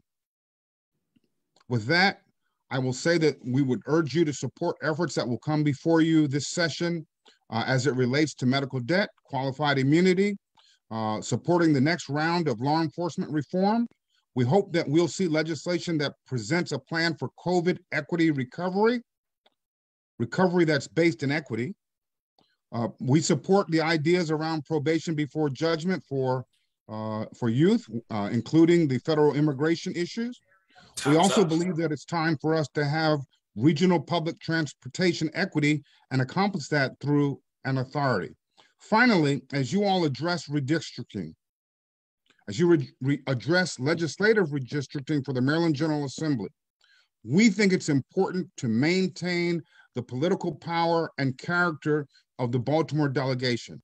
And that means if the city is to lose not only 44A, but also partial representation in one of the remaining 5 Senate districts, that it should be a district that it should be District 46, basically. That's the point. And so as you all approach redistricting, we hope that your efforts at redistricting will maintain Black political power, will elevate the representation of immigrant and Latinx communities in this city, and that is done in a way that the maps look fair and are fair and aren't gerrymandered.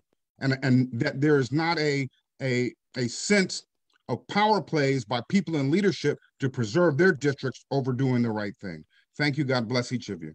Yep. Thank you, Reverend Little. Definitely, we hear you. We appreciate your presentation. And we appreciate everyone's patience as we're trying to navigate some of the technical difficulties that always come along with things like this, right? And so with that, I know we have Mr. William Merritt from AARP. You are up next, and after him, we'll hear from Ricard Jones from 1199 SEIU. So, Mr. Merritt.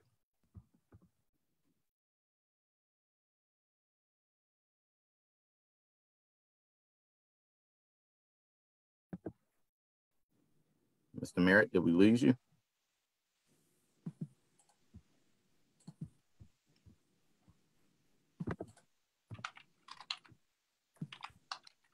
We may have lost Mr. Merritt. Ricard Jones, 1199 SEIU.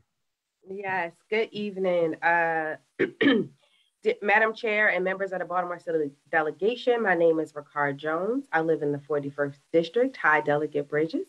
I'm also the political director with 1199 SEIU. We are the largest healthcare union in the country and represent some of the hardest working employees in hospitals and nursing homes across the state. Tonight, we are asking the delegation to make paid family leave a priority this session. This bill was sponsored by Senator Hayes, and I want to thank you for all of your leadership on this issue. We all know that the current family leave system in the state and across this country is broken. The pandemic has only helped to highlight the problems and the issues with FMLA. During the pandemic and before, we saw employees having to make the impossible choice between staying home and caring for an aging family member or child, or going to work so they could keep the rent paid and the lights on. How many people do you all know that had to take time off from work because they were critically ill from COVID, or they had a sick child they needed to quarantine with? And if you didn't have sick time, then you weren't getting paid, right? So the federal government did put in some temporary measures, but they've ended. The pandemic isn't over, and the need for workers to be able to take time off to care for family members also isn't over. We also know that low-wage workers and workers of color were disproportionately affected by the lack of paid family leave. And last year, we saw a record number of women that were forced to leave the workforce as a result. So we're just asking the delegation to support the proposed legislation that many of you have seen for years, unfortunately, but it would make sure that employers and employees pay a small amount into a fund. And then when an employee has a baby or they need to take care of a sick family member, they can still earn a portion of their pay while they take some leave. This is long overdue. And if we had a paid family leave policy, those who really need the care could actually receive the care from a family member, and working people wouldn't be so fearful that they would lose their jobs or not be able to financially support themselves if they are providing care. This also helps businesses by reducing turnover and boosting the economy. So we're asking the next session, you make a strong paid family leave policy a priority. Thank you. Thank you, Riccara. Always good to see you. We have a number of folks on here still. So I'm going to try and go through this list. As I was going through, it looks like some of these folks may have dropped off. And so I'm going to call out Val Pappas Brown or Travis Simon for SEIU Local 500. If not, I'm going to move on to Mr. Samuel Jordan, Baltimore Transient Equity Coalition.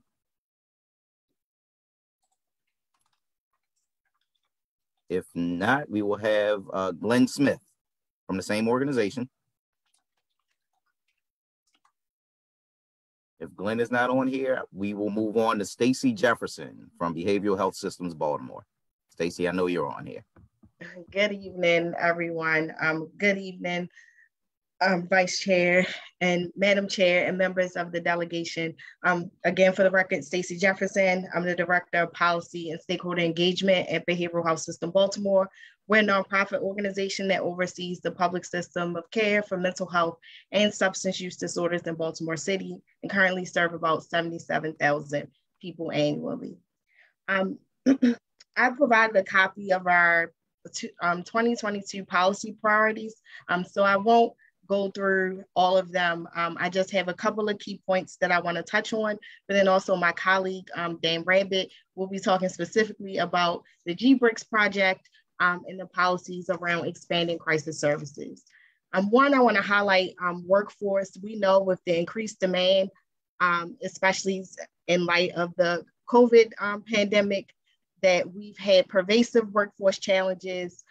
People are really experiencing long delays in receiving care due to the lack of available and racially and culturally diverse providers. And so we ask that the state look at and address through a variety of ways, improving our workforce, including professional licensing reform, compensation incentives like loan repayment and comprehensive benefits, just to name a couple. And then also, I know that a couple people have already mentioned harm reduction and particularly overdose prevention sites. I want to highlight that Behavioral Health System Baltimore is a member of the Bridges Coalition, which is an advocacy coalition that is advocating for overdose prevention sites in our state and city. We fully support the establishment. I just want to mention that I am a family member. I have lost 2 family members to opioid overdose within the span of 2 years, in 2015 and 2017. And I know the tragedy and the trauma that families face when losing a loved one, and OPS works. We know at over the 100 sites that are in the world, there has not been a single fatal overdose in those sites. And so it is important that we look at this issue and we look at innovative ways. And so I just want to end with that and thank you again for the opportunity to present, and we look forward to working with the delegation on these issues. Thanks, Stacy. We look forward to working with you as well. I believe Dan Rabbit is on here as well. Yeah, thank you, Delegate. And good evening, members of the delegation. My name is Dan Rabbit. I'm a new policy director at BHSB, colleague of Stacy's, and I focus on the Greater Baltimore Regional Integrated Crisis System, or GBRICS partnership, as well as other behavioral health crisis response policies. Thanks for the opportunity to share our priorities. I want to specifically talk about the transition to 988 as the new suicide prevention and behavioral health crisis hotline. First, as you may know, the GBRICS partnership is a 5-year initiative that BHSB is coordinating to expand and strengthen the crisis response system. The goal of this partnership is to invest in services and infrastructure so that we can reduce our reliance on law enforcement and hospital emergency rooms for mental health and substance use crisis response. People experiencing a serious crisis need help, not handcuffs. If you are a loved one or in distress, you should not have to wait hours and hours at the emergency room to get care. While GBRICS is working on this in the Greater Baltimore region, a parallel initiative is happening at the federal level, which is the transition to 988. It's a 3-digit number designated by Congress to serve as the new National Suicide Prevention and Behavioral Health Crisis Hotline. This transition will occur in July 2022 and will be supported by a national promotional campaign. But there's a lot that individual states need to do to prepare for that transition and to take advantage of this opportunity. We see this transition to this new 3-digit number, 988, as a pretty unique opportunity to focus in on increasing access to the life-saving services that mental health and substance use crisis response can provide. To support this transition, we'll be pursuing legislation that creates a 988 trust fund where that will invest in the network of call centers that support crisis response and suicide prevention, as well as other crisis services such as mobile crisis teams and stabilization centers. We're asking for an initial $10 million, which is what is estimated is needed for call centers to meet the expected demand. So we hope that you can support this effort, and we look forward to working with you. Dan, we look forward to working with you as well. Next, we have Joshua Fannin from the Baltimore Fire Officers.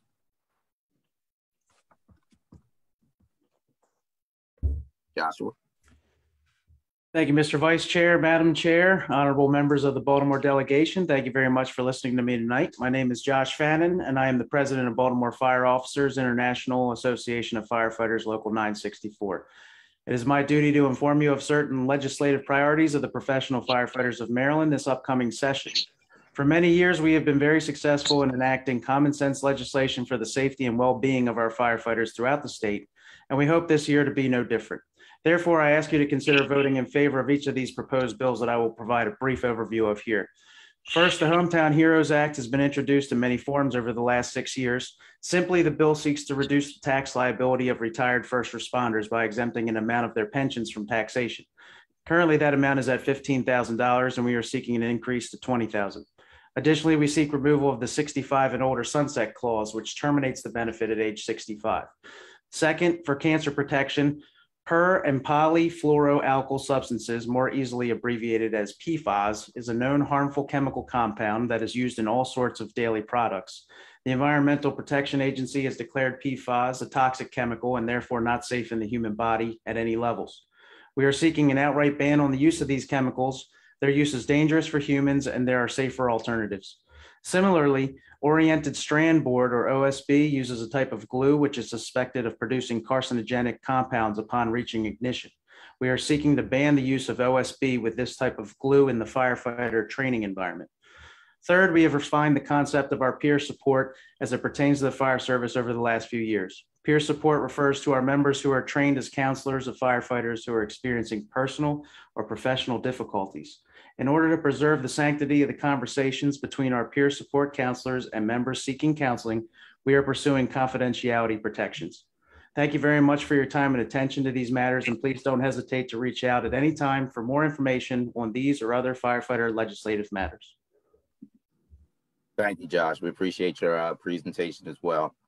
In the background, you're doing us all wrong out over here. So we appreciate you. Wish I had a better one. So next, from Healthcare for the Homeless, we have Dr. Jessica Friedman.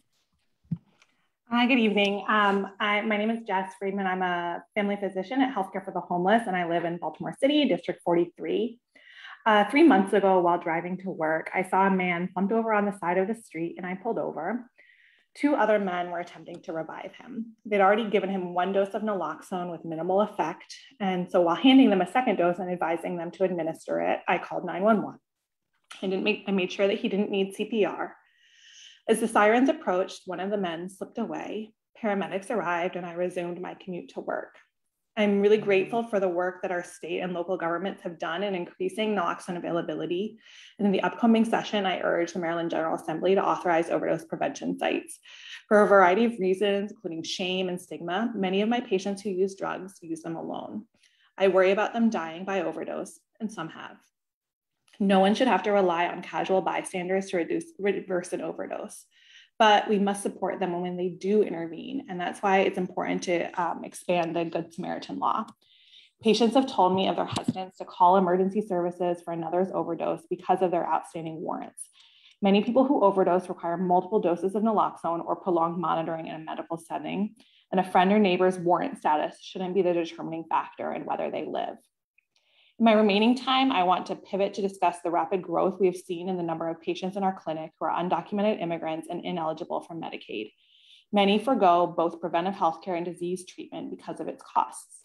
I often discover that my pediatric patients' mothers receive limited or no prenatal care here in Baltimore because they could not afford it. Others refuse to go to the emergency department when needed because prior visits have resulted in large bills, followed by aggressive bill collectors. I thank the General Assembly for the work it has already done in expanding Medicaid eligibility in the state, and I encourage it to consider including undocumented immigrants. Thank you so much for providing this opportunity, and have a great evening and a good session. Thank you, Jess, and thank you for the opportunity to talk to us tonight as well. We appreciate you. There are still a number of individuals who are signed up to speak tonight. We again ask that you keep your comments to 2 minutes. We are also going to move on to Pastor Shannon Wright from UEI. Pastor Wright, are you on?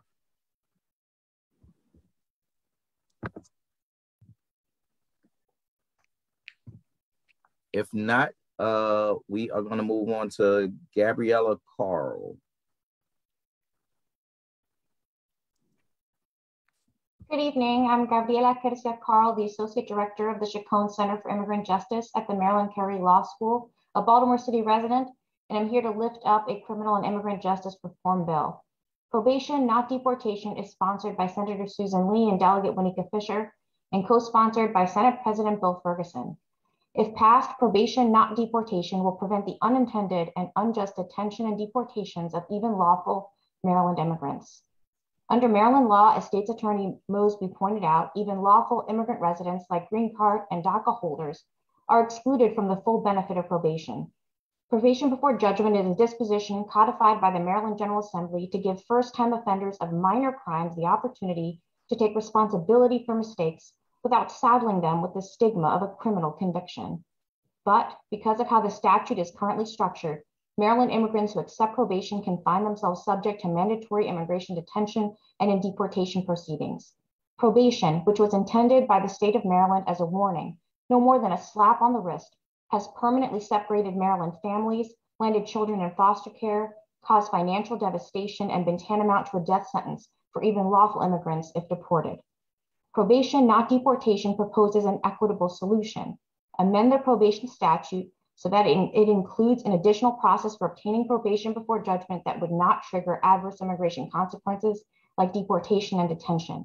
The state of Virginia enacted a bill just like this one last year in recognition of the same problem, while the Maryland General Assembly failed to do so, even though the important work of the legislature is to create policy that protects vulnerable people and ensures equal justice under the law. In addition, we know that the criminal justice system has acted as a direct funnel to the immigration system. Because of the prevalence of racial profiling and discriminatory policing, Black and brown immigrants are more likely to suffer harm because of Maryland's probation before judgment statute. By passing probation, not deportation, the Maryland General Assembly can prevent racial injustice, demonstrate that Black lives matter, keep Maryland families together, and ensure that all people get equal treatment under its laws. Thank you for your time. Thank you. We appreciate you being on here with us tonight. Next, we are going to hear from Eric Smith.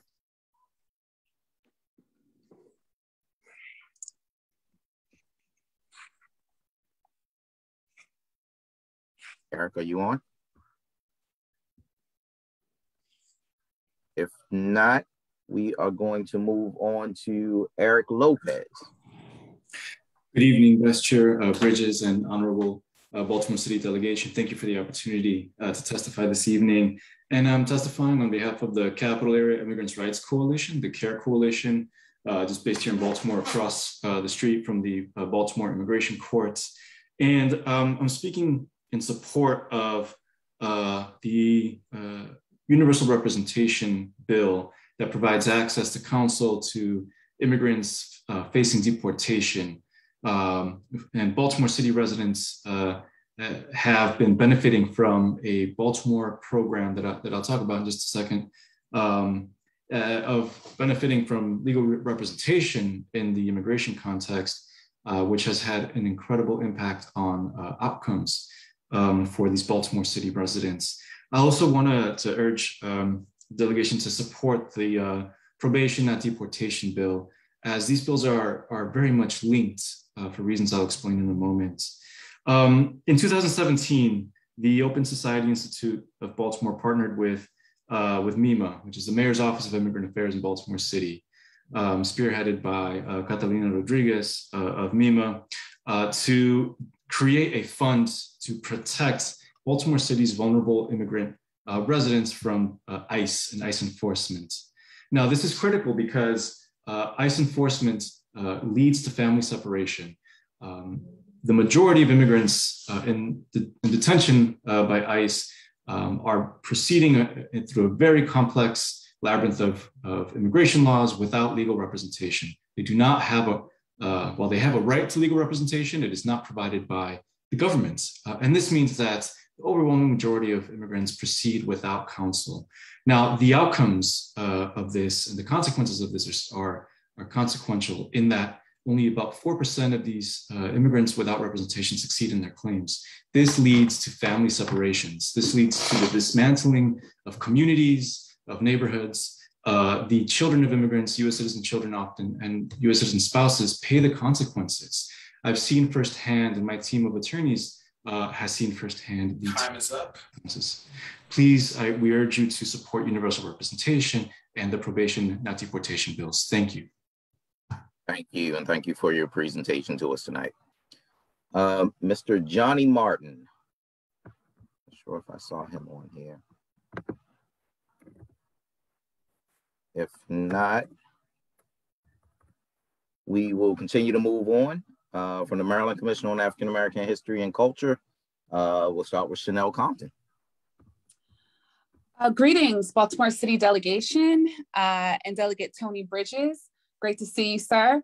I'm a Baltimore City resident, and I thank you for all that you do to uplift our city. My name is, like Tony Bridges said, Chanel Compton. I'm the Executive Director of the Maryland Commission on African American History and Culture and the Banneker Douglas Museum. I and our commission will be meeting with many of you during the upcoming legislative session about African American heritage preservation causes in Maryland. For over 50 years, the Maryland Commission on African American History and Culture has authentically preserved and presented Black history, art, and culture as a tool for racial equity, community empowerment, and social change. The commission was founded in 1969 under the leadership of Maryland Senator Verda Freeman Welcome, just 1 year after King's assassination. Senator Welcome was the first Black woman senator in Maryland, and her legacy is currently preserved at the Banneker Douglas Museum. Her vision was to develop a state commission to preserve and authentically present Black history to inspire communities and help uproot racism in Maryland. Our work includes operating the Banneker Douglas Museum, our state repository for Black history and culture, and operating the African American Heritage Preservation Grant, the state's $1 million grant, capital grant program. I am Commissioner Edwin T. Johnson, who you'll hear from next, come to you this evening to share our cause to increase the African American Heritage Preservation Grant Program and the capital and operational budget of the Banneker Douglas Museum. The museum is in significant capital needs. DGS has done a program assessment of our facility, which equates up to $3 million in critical capital repairs. Our operational budget pretty much keeps our museum open and the little staff salaries that we currently have. Less than 3% of our current budget supports exhibits, collections, and public programs and marketing efforts. We'll be working with you this upcoming legislative session to increase our budget to $1.6 million, which will support our collection program, our much needed staffing, educational programs throughout the state of Maryland. Thank you so much for all that you do. And next you'll hear from Commissioner Dr. Edwin T. Johnson. Thank you. Thank you, Commissioner Johnson. Good evening, honorable delegates, and thank you for hearing from me and my esteemed colleague, Director Compton. The ask again is to increase the African American Heritage Preservation Grant from the $1 million annual allocation to $5 million. The African American Heritage Preservation Program provides grants to assist in preserving building sites or communities of historical and cultural importance to the African American experience in Maryland. The grant is administered as a partnership between the Maryland Historical Trust and the Commission. The program receives an annual appropriation of $1 million. Since 2010, the Commission, in partnership with the Maryland Historic Trust, has awarded up to $12 million to over 80 preservation grants in the state of Maryland. The grant was legislated in 2010 to meet funding disparities in African American heritage preservation. In the past 5 years, the Commission has received on average $3.4 million in urgent requests, but can only award $1 million to meet those needs. In the last 5 years, African American heritage capital projects have had access to less than $1 million of the $12 million of the overall general state heritage funds. The Commission aims to increase the preservation grant from $1 million to $5 million to meet statewide African American heritage sites, capital and non-capital funding needs. Our goal is to strengthen the capacities of African American heritage sites and to help economic revitalization, historic preservation, and community development throughout the state. Thank you so much for your time. Thank you, Commissioner Johnson, and thank you both for all the work that you do with the Commission as well as with the Banneker Douglas Museum. We appreciate you. Thank you for your support. Next, we will hear from Kelly Quinn. Hi there, good evening. My name is Kelly Quinn, and I am a Baltimore City resident, proudly in District 46, and also the Deputy Director of the Choice Program at UMBC. And tonight, one of the 24 partner organizations who imagine and organize for school communities supported by educators who are invested in abolition and liberation. Last week, I found myself wishing for a beanbag chair for every child in Baltimore City schools, maybe even around the state of Maryland. Maybe you too read Liz Bowie's article in the Baltimore Sun about a really special program and a really quite tender portrait of what was happening at Glenmont Elementary Middle School, where children can decompress in the corner in beanbag chairs. And there was a really beautiful picture of first grade teacher, Kiana Gardner, with a young Black boy, a first grader who came up to her waist. He looked thin and sweet, and she was ushering him to the corner so that he could hang out and decompress. This article was really about how children are making their way in the slow-moving pandemic era, right? And how they need more social, emotional support in school. What an extraordinary gift. But it made me wonder, what happens to those Black boys and girls when they get bigger and taller and enter in the 7th, 8th, and go on to high school? Because it's then when they're most at risk for being thrust into the school to prison pipeline. It's how many of our young people come to us through choice. According to MSDE's numbers in 2019, 2020, about 2,400 young people were referred to the Department of Juvenile Services because they were arrested in schools around the state of Maryland, 19 of whom were in Baltimore City. I'm concerned for those young people, those ones who don't have the beanbag chairs. And this is an opportune time for you as you head into Annapolis to divest from school policing and reinvest in student wellness and public health programs that directly engage young people's emotional, social, and cultural needs. Thanks so much for your time and for your ongoing support to divest, decriminalize, and reform the juvenile legal system. Thank you, Callie. Thanks for being here with us tonight. Next, we will hear from Lydia Watts.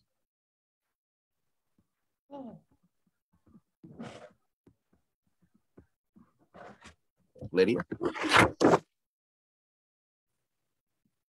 not, we will go to Keisha Goodwin. All right. Dear members of the Baltimore City Delegation, my name is Keisha Goodwin, and I'm a pre-kindergarten paraeducator at Johnson Square Elementary School, which serves the community of Johnson Square, Greenmount West, Oliver, Latrobe Homes, and other families who wish to attend. I am also a proud member of the Baltimore Teachers Union, and I come here this evening representing paraprofessionals and school-related personnel committee. If you can remember, many of you have fond memories of some of the people who worked in your schools when you were little. It is possible that you might not know that those people were paraprofessionals or school-related personnel, which is PSRP for short. We are vital to the public education, and we make a meaningful impact every day in every way. PSRPs make an impact by making sure students and employee records are confidential, resolving conflicts between students and even staff, supporting students who need more academic help, being there when someone needs a hug or needs to vent or just confide in us, keeping special education students staffed and motivated to stay on track, and helping all students access their academics, providing additional assistance to students who are English language learners, helping our youngest students adjust to school with a nurturing and engaging experience, and helping students and families get their needs met in the front office. Our secretaries and also other office staff are the first line resources for families and are important guides for the entire school community. They are our timekeepers, record keepers, information sources, and so forth.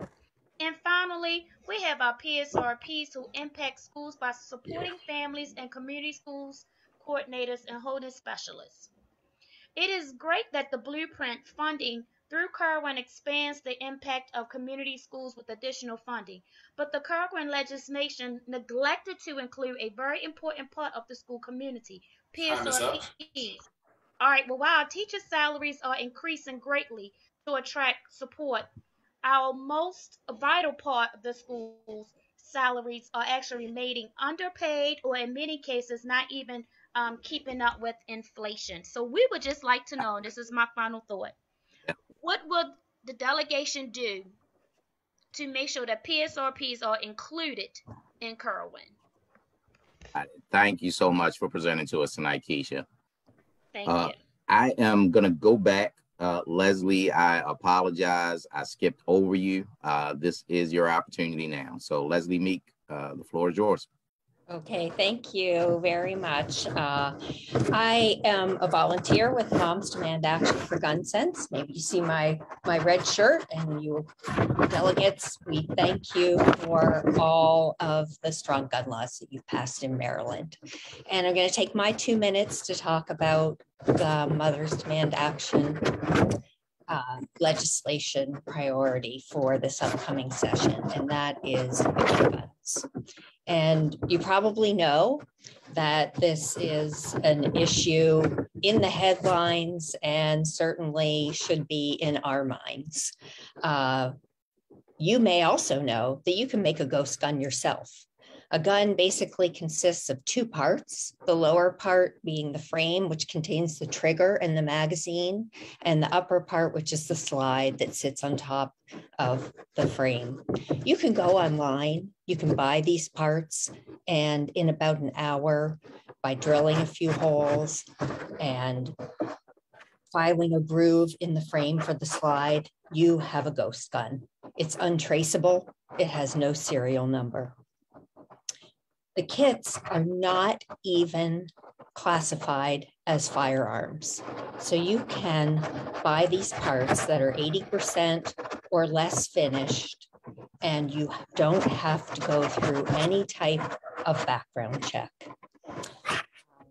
Also, they're not being classified as firearms is really, really the issue.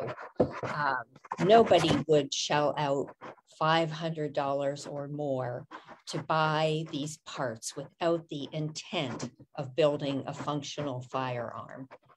So for those that we have already decided are not allowed to own or purchase guns, building your own ghost gun is the way to go. It is far less risky than going out and stealing a gun, and it's far less hassle than using a straw purchaser to buy one for you, or driving out of state to find a jurisdiction with lax gun laws. Also, the use of ghost guns is skyrocketing. Our Baltimore Police Department recovered in 2019 just 29 of these guns. I'd say let's move forward, pass legislation to classify these as firearms and get background checks done. All right. Thank you, Leslie. We appreciate you. Next, we're going to hear from Ann Seacott. Ann, you are on next. Thank you so much, Delegate Bridges. Thank you to everyone for hearing all of us this late at night. My name is Ann Seacott, a proud resident of the District 45. Also here tonight representing the Maryland chapter of the National Council on Alcoholism and Drug Dependence. I'll add our voice to thanking you for voting to help save people's lives by decriminalizing paraphernalia. Along with the Baltimore City Behavioral Health Directorate, we look forward to an override of the veto in December. You'll see a bill in 2022 that is also aimed at saving people's lives from overdoses, and that's to expand the existing Good Samaritan law. It's been mentioned a couple of times now. When there's an overdose, a person's life simply cannot be saved if the people they're with run and don't call 911. We need to make sure people know that calling for help to save someone's life is more valuable than another low-level drug arrest. We would love the city delegation's support of this effort. We also ask for your support for other harm reduction measures that come before you, including the establishment of overdose prevention sites. It's something that, again, has been mentioned. NCADD is a member of the Bridges Coalition working on this at the local and state levels. There will be additional opportunities for the city delegation to reduce police involvement in responding to both mental health crises and overdose situations. Baltimore City is in the forefront in this state on moving in this direction. The involvement of public health professionals and peer counselors will contribute to saving lives. You've heard about the 988 hotline previously. There will also be proposals to increase this more effective crisis response, including Medicaid reimbursement for peer services, as well as grant funding for peer-led recovery centers. Finally, the issue of housing is one that runs through almost everything being raised tonight. People cannot succeed in their recovery without affordable housing.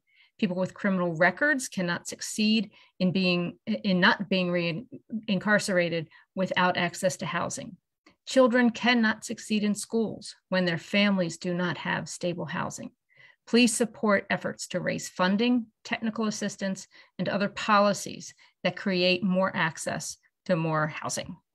Thank you. Thank you. Thank you always for your advocacy, Ann. Next, we will hear from Free State Justice and Jeremy LeMaster. Hello, everyone. Thank you so much for the delegation for staying up this late. I know it's a late night, but very glad that you are here to hear us out this evening. And thank you on the behalf of the LGBTQ plus community here in Baltimore City to speak for you as the Executive Director of Free State Justice and to share with you some of our priorities that we're watching that impact lesbian, gay, bisexual, transgender, and queer Baltimoreans this coming session. My name is Jeremy LeMaster. My pronouns are he and they. And Free State Justice has been a Baltimore institution for almost 30 years now, formerly known as the Free State Legal Project and Equality Maryland. We continue to offer direct client legal services and policy advocacy for LGBTQ plus Marylanders of lower limited income. We commend the delegation for their continued support of our priorities this past session and look forward to additional work this coming session. Specifically, I would like to acknowledge tonight Delegate McIntosh. Delegate McIntosh was the first openly gay legislator in the Maryland General Assembly. She was instrumental in the fight for marriage equality and comprehensive non-discrimination policies in our state. And she definitely will be a missed presence in Annapolis. And without her, a lot of our community's priorities would never have been put on the agenda. This coming session, we want to kind of continue in her legacy and ensure that we continue to make sure that all publicly funded services are accessible, equitable, and affirming.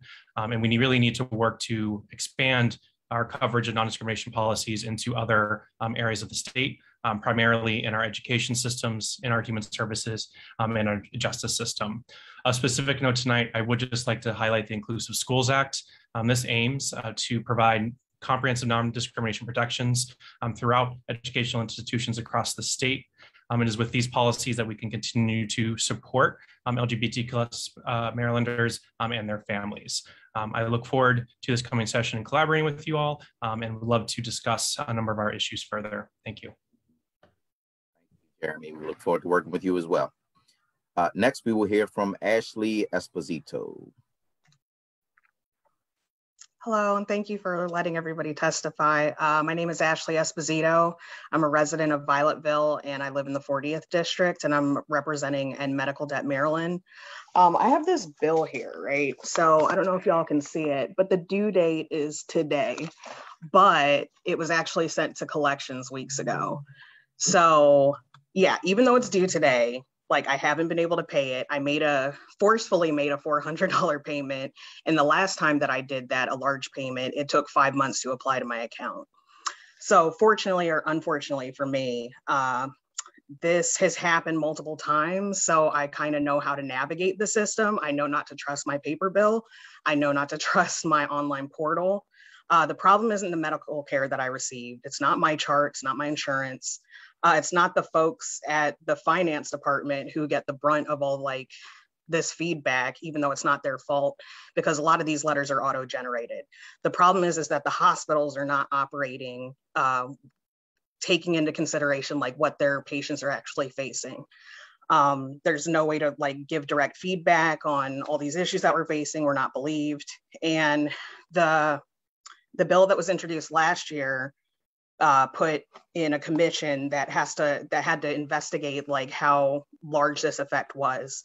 And there were people that were basically sued for $60 million that shouldn't have had to pay in the first place. So $60 million was taken from Marylanders for whom the hospital should have provided free care for. Like, that's a huge problem. So Marylanders who are bearing the burdens of feeding their families, juggling multiple jobs, and had the audacity to try to receive medical care. So I guess like the question that I have is that if this were to happen to you all, what would you need to have happen to make it right? What needs to happen as far as like further legislation to make these people whole? Thank you. Thank you, Ashley, and thank you for bringing that to the attention of the delegation as well. We are also joined by Ava Levine. Yes, here. Thank you, Delegate Bridges, and to the rest of the delegation for making the time Hello, everyone. My name is Ava Levine, and I'm here to ask the delegation to consider two bills that the Baltimore City-based Maryland Justice Project will be supporting this upcoming session. Both bills are sponsored by Senator Carter, we of course know is here from Baltimore City, and in addition to Delegate Lopez in the House.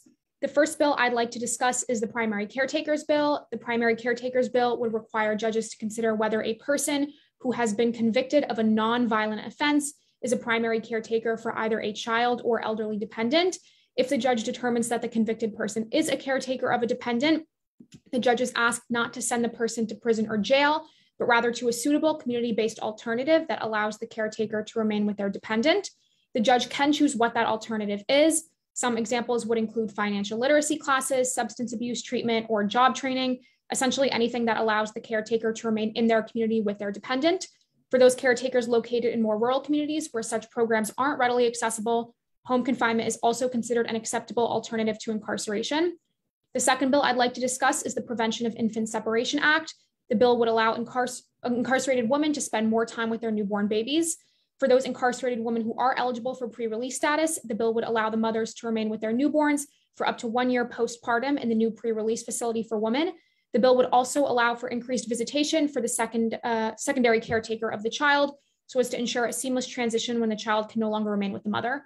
For those mothers who are not eligible for pre-release status, the bill will allow incarcerated mothers to have increased visitation with their newborn babies to facilitate bonding. I'd like to highlight the importance of both bills for Baltimore City specifically. As I'm sure many people here know, a plurality of incarcerated people in the state of Maryland come from Baltimore. Maryland spends hundreds of millions of dollars each year to incarcerate the people of this city. Nearly 500 incarcerated people come from Sandtown, Winchester alone. Both of these bills would help end some of the family separation in the city that occurs because of incarceration, which is why I believe it is especially important for the city delegation to support these bills. And thank you for your time and for all my fellow Baltimore City residents who spoke earlier about the dangers of incarceration. Thank you, Ava, and thank you for bringing that to the delegation as well. Next, we will hear from B. Conrad. Good evening. My name is B. Conrad, and I'm here representing North Ave Mission and Red Shed Village. The Red Shed Village is a community initiative founded and led by unhoused individuals and those with lived experience that houses 4 people in micro shelters in Baltimore City. Though I'm here to offer testimony on the importance of prioritizing homelessness, the reality is that solving this issue necessitates placing increased resources into several other areas. Homelessness is a housing problem, a public health problem, a poverty problem, and an accessibility problem. As a person who's experienced homelessness myself and works every day with unhoused individuals, it is important that we understand just how close to homelessness many people are, especially in the wake of a global pandemic that has brought to light the many deficiencies in our social support systems. One missed rent payment can force someone into street homelessness, and from there, existing support services needlessly overcomplicate a process that is both dehumanizing and frustrating. For people who use drugs, the dehumanizing nature of this process is only exacerbated as they attempt to navigate a system that refuses to meet them where they are. In a city with thousands of people experiencing homelessness on a given day and thousands of vacant homes, why are there so few options for people experiencing homelessness as shelters fill up for the winter? Why are underfunded and poorly managed congregant shelters even the only option? We need increased funding and priority to housing and the unhoused now by expanding our imaginations past temporary shelter and abstinence-based programs. We need to push for rapid rehousing and comprehensive public health efforts that are rooted in harm reduction and trauma-informed care. Putting more money into the funding of existing inadequate and inequitable systems of care for the unhoused is only succeeding in giving lip service to the city claim that they plan to make homelessness rare and brief. I would also like to piggyback off of the numerous speakers who advocated for overdose prevention sites and the override of the governor's veto of SB 420. Thank you. Thank you, B. We appreciate you being here. We are getting there, folks, slowly but surely. There's still a number of participants, and I'm going to keep going through the names. Next, we have Haley Cassidy. I think Haley may not be on here, so I'm going to quickly go to Ricky Morris. Ricky? Surprise! My name's Cam Kerr. I'm actually not Ricky Morris. I am standing in for Ricky today. I am from Baltimore Harm Reduction Coalition. I also live in District 45. Shout out. Yeah, I don't know. I just want to take a minute. Like, I'm not like kissing your asses, but I do want to take a minute to say, like, it is remarkable that y'all are like still here doing this tonight, and the fact that I'm here also. And also like session is so intense.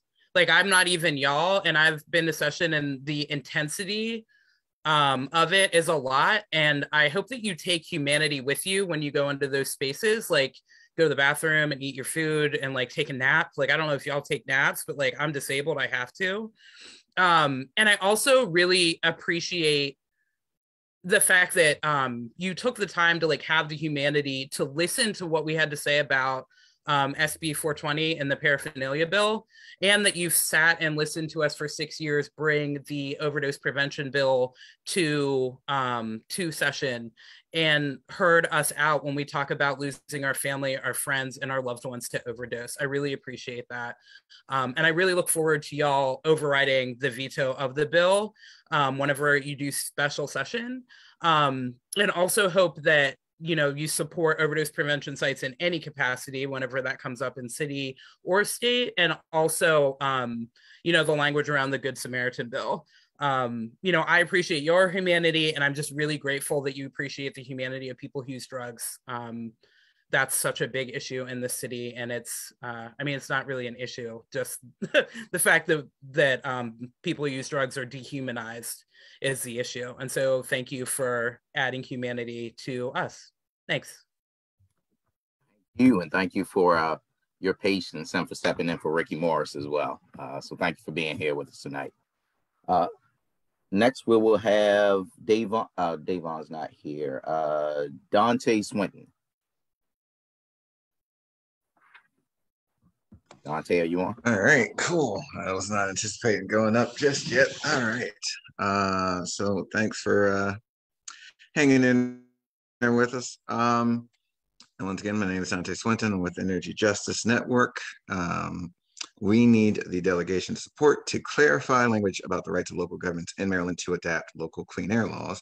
In 2019, Baltimore City Council unanimously adopted the Baltimore Clean Air Act, which was designed to force the cleanup or closure of two major waste incinerators in our city, the Wind Waste Trash Incinerator in downtown Baltimore and Westport, and the medical waste incinerator in Curtis Bay, the largest in the country.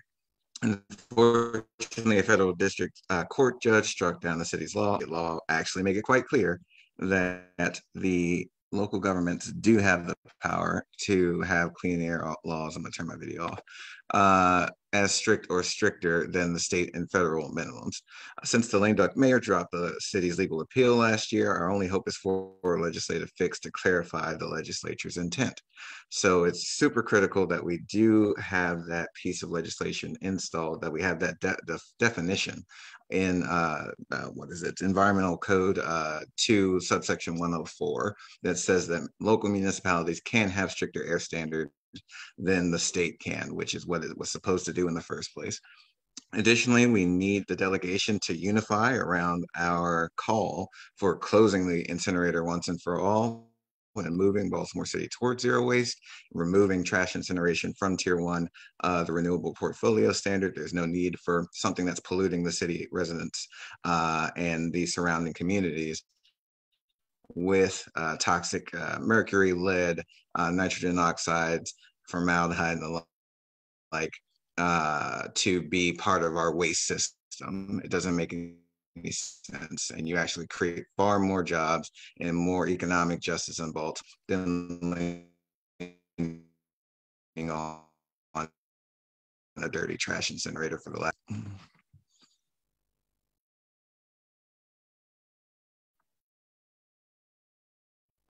Thank you, Dante. I think we were starting to lose you there a little bit at the end, but I think we got the gist of everything that you were saying. Okay.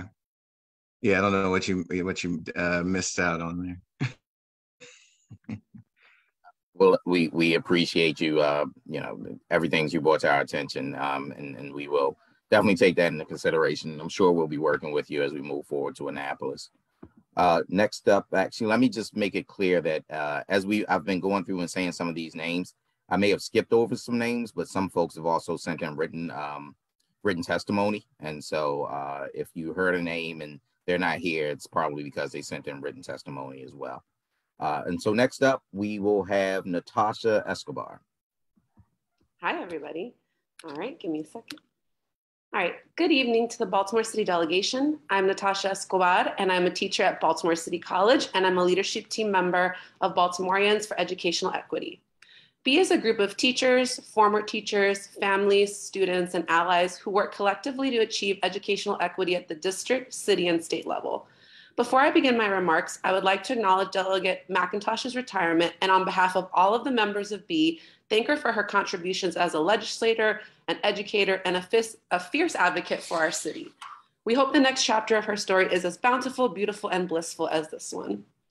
We are also grateful for the roles each of you played in the passage of the blueprint for Maryland's future and its promise for our kids. I'm here today on behalf of our members to share what we think the Baltimore City Delegation should prioritize in the upcoming General Assembly session. This year, our members have indicated a spectrum of top priorities for educational equity.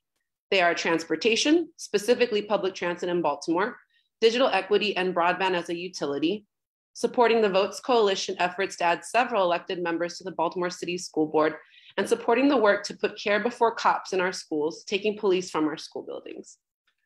Our major focus for us this year is the inadequate and unreliable system of public transportation that many Baltimore City students rely on in order to get to school, especially now that schools are back in person. Last year, the Fund for Educational Excellence coordinated interviews with over 250 city school students regarding their experiences with transit from their front door to the school door. If we do not address the problems that intersect and perpetuate educational equity, our students are losing lost learning time, missed opportunities to participate in additional school activities and or employment, and the lack of safety measures present on public transportation.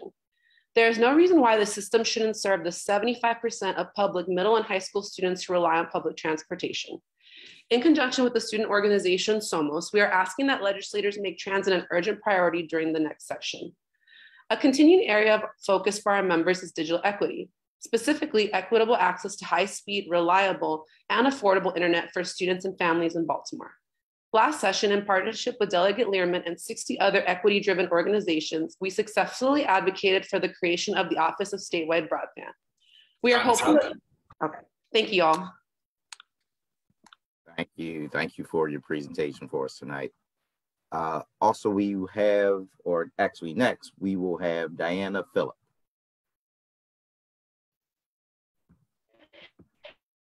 This evening. Good to see Person Smith and the rest of the Baltimore City Delegation. My name is Diana Phillip. I've been a proud D40 resident for the last 10 years. I serve as co-chair of the Autonomy Work Group for the People's Commission to Decriminalize Maryland, which was established in 2019 for the purpose of reducing the disparate impact of the justice system on Marylanders who have been historically targeted and marginalized by local and state criminal justice laws based on their race, gender, disability, or socioeconomic status. This statewide Commission examines Maryland's legal codes to understand the ways in which criminal laws reinforce structural racist inequality. The Commission has 5 work groups, including youth, poverty, drug policy, unhoused, and bodily autonomy. Each has its own legislative agenda. For instance, the Drug Policy Work Group is seeking successful override of last session's decriminalization of drug paraphernalia bill. The Unhoused Work Group is seeking repeal the failure to obey a reasonable and lawful order law. And the Youth Work Group shares the same concerns as State Attorney Mosby about improving the rights of juveniles when interrogated by law enforcement. The Bodily Autonomy Work Group of the People's Commission to Decriminalize Maryland has been engaged in policy research in pro-choice Maryland for the last few years on legislation to prohibit the criminalization of pregnancy outcomes. The result is the Pregnant Persons Dignity Act, a bill to be introduced during the 2022 Maryland General Assembly, sponsored by Delegate Nicole. I think we may have lost her. Sorry about that. So we will try to get you back on.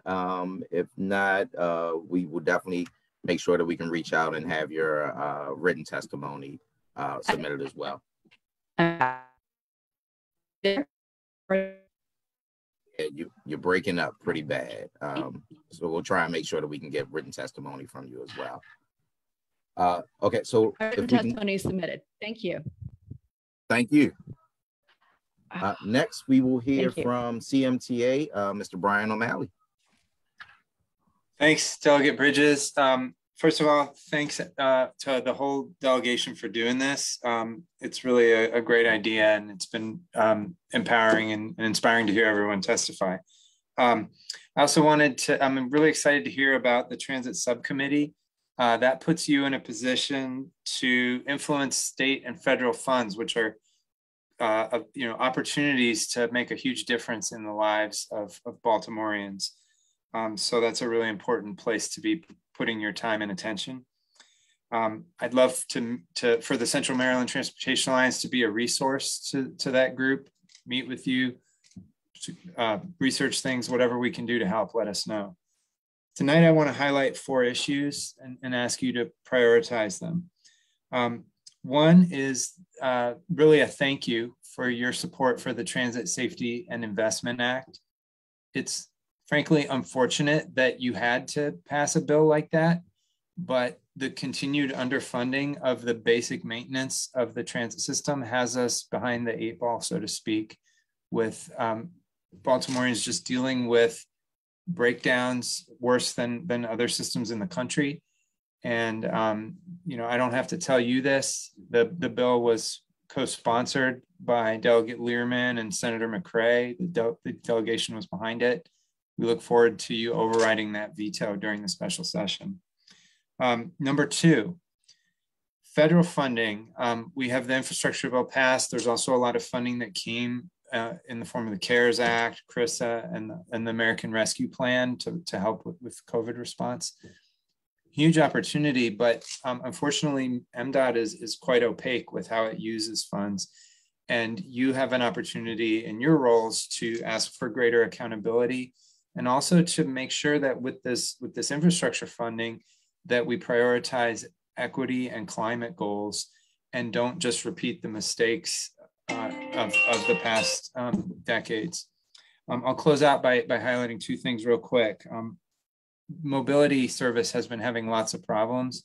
I was honored to be invited to sign on to a letter that Disability Rights Maryland put out today to the governor, but I hope you find that letter and read it when they publish it. And last thing I'll say is transit governance reform. And I know Delegate Bridges is a champion on this issue. We want to be a partner on this because we think it's really important and you have a critical role to play. Thanks. Thank you, Brian. We appreciate you, and we'll definitely be partnering with you on this upcoming session. Great. Next, we will hear from Evan Serpic, Jews United for Justice. Hey, Evan. Hello. Well, thank you to my 41st District Delegate, Tony Bridges. Wonderful to see you, and echo all of those who have signaled appreciation for all the legislators here and staying to hear all of us. I really think we all appreciate it. My name is Evan Serpic, and I'm a member of the Baltimore Leadership Council of Jews United for Justice and co-chair of JUFJ's Maryland Justice System Reform and Immigrant Rights Team. JUFJ organizes 6,000 Jewish Marylanders and allies to work for social, racial, and economic justice at the state and local level. We just marked the beginning of Kislev, the Hebrew month of Hanukkah. During Hanukkah, we remember how our ancestors fought against an unjust society that privileged the powerful few over the needs of the community. Together, we have taken important steps to move Maryland forward, but too often we see reflections of the inequities that faced our ancestors. One such inequity is the lack of paid family and medical leave, which means that most people can't afford to take time off to care for themselves or a loved one. The Time to Care Act is supported by more than 86% of Marylanders. This is the year to pass paid family and medical leave in Maryland.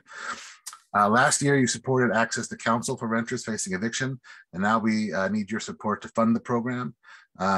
To ensure rental assistance actually keeps people housed, we and our partners at Renters United Maryland urge you to require landlords apply for emergency rental assistance before filing for eviction and require judges to stay evictions when there was a pending application for rental assistance. We have also appreciated that you voted for the Driver Privacy Act and Dignity Not Detention, and now we need your vote to override Governor Hogan's vetoes. We're joining CASA in supporting universal representation for Maryland immigrants who are detained. No one should be ripped away from their families because they lack legal counsel. Police violence and abuse continues to ravage Black and Brown communities, and we thank you for the role the delegation played in passing historic reforms last year. As part of implementing those reforms, the role of Baltimore City Civilian Review Board needs to be clarified. Together with our partners in the Maryland Coalition for Justice and Police Accountability, we're supporting Counselors Not Cops legislation to prioritize school-based mental health services and restorative justice over armed police officers in schools. Maryland has the highest rate of incarcerated Black residents in the nation. We appreciate the steps you've taken to address this inequity by taking the governor out of the parole process and creating a women's pre-release facility. Just one last sentence. We need your support to override the governor's veto of parole reform, provide funding for the pre-release facility, and pass the Juvenile Interrogation Protection Act to ensure kids are not questioned by police without a lawyer. Thanks so much, everybody. Good night. Thank you, Evan, and thank you always for your advocacy. Next, we will hear from Stephen Lees. I may have said that wrong. No, that's from correct. Sunrise. Steve, yep. Thank you so much, Delegate Bridges. My name is Stephen Lees from Sunrise Movement Baltimore and Sunrise Movement Maryland. I'm here to urge the Baltimore delegation to take sweeping action on the climate crisis. I speak with youth in Baltimore about climate often. We are terrified about our future. The scientific consensus is clear that without rapid action, we will experience endless crises, and globally, millions will die, at least. Decades of fossil fuel dependence and disinformation campaigns about climate are leaving us with an unlivable future, and we are angry. The city must rapidly reduce carbon emissions and fund alternatives to polluters. Even with a Democratic supermajority, Maryland legislators made little progress on climate. Maryland is the wealthiest state and the wealthiest country in the world. If Maryland fails on climate, the world fails. The Baltimore City delegation, we urge them to take a stand and enact statewide Green New Deal policies that cut emissions, create green jobs, and prioritize benefits for the most impacted residents, those who were left out of the original New Deal. Legislators must reform the renewable energy subsidies, known as the RPS, to stop subsidizing false solutions like trash incineration and biogas methane, and instead fund zero waste initiatives and real renewables like solar and wind. We need an environmental human rights amendment to enshrine our right to clean air and water. Toxic PFAS, known as forever chemicals, must be banned. We need the Climate Solutions Now Act to ensure that Maryland reduces greenhouse gas emissions by at least 60%, while ensuring that environmental justice communities and unions are at the table. Emissions from transit and building sectors must be addressed equitably. Schools and universities must be decarbonized. Legislators should consider the Future Act. We urge Baltimore legislators to look at climate through a social justice lens, which is the basis of a Green New Deal. In that sense, eviction protections for renters are part of a green economy.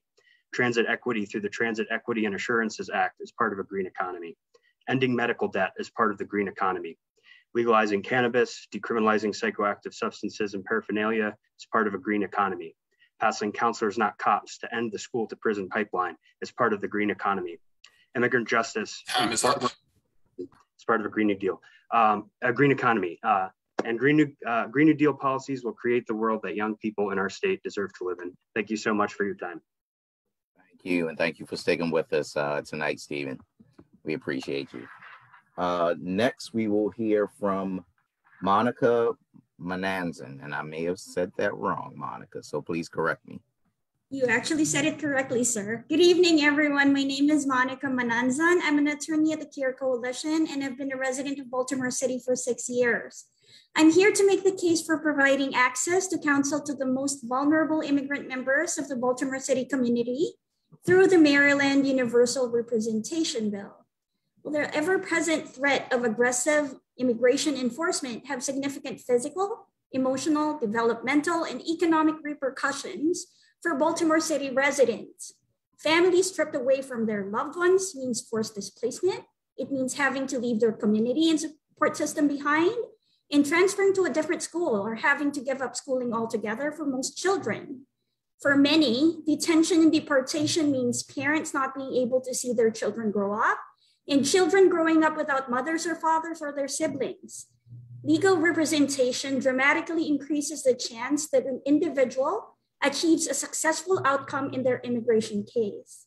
When detained immigrants are represented, they are 10.5 times more likely to succeed in their legal cases. And for the past 4 years, NEMA and their leadership have been instrumental in ensuring that Baltimore City is at the forefront of universal representation initiatives by working with nonprofit organizations like mine, CARE Coalition, which offer free legal representation to detained Baltimore City residents. In the past fiscal year alone, and at the height of the COVID-19 pandemic, our universal representation program in partnership with NEMA have an 87% bond success rate and was able to obtain a protection-based relief for every client it represented. Providing free legal representation can make the greatest impact, especially in detained cases. So I urge all of you to support the Universal Representation Bill, as it is critical to keeping Baltimore City families together. Thank you for giving me the space to speak before you. Have a good evening. Thank you, Monica. We appreciate you and the work of the CARE Coalition. So thanks for being with us this evening. Next, we will hear from Cynthia Sanchez, and I think, Gabby, you are going to translate for Cynthia for us.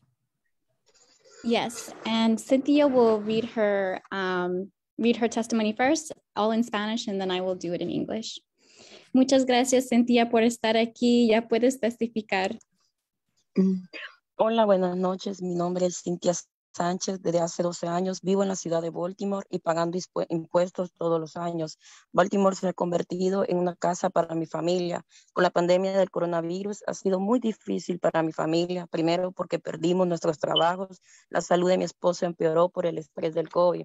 Estos años 2020 y este año han sido tan terribles en todos los aspectos para nosotros. Sin embargo, gracias a la ayuda que he recibido de casa, me he sentido apoyada y sé que cuento con el respaldo de ellos.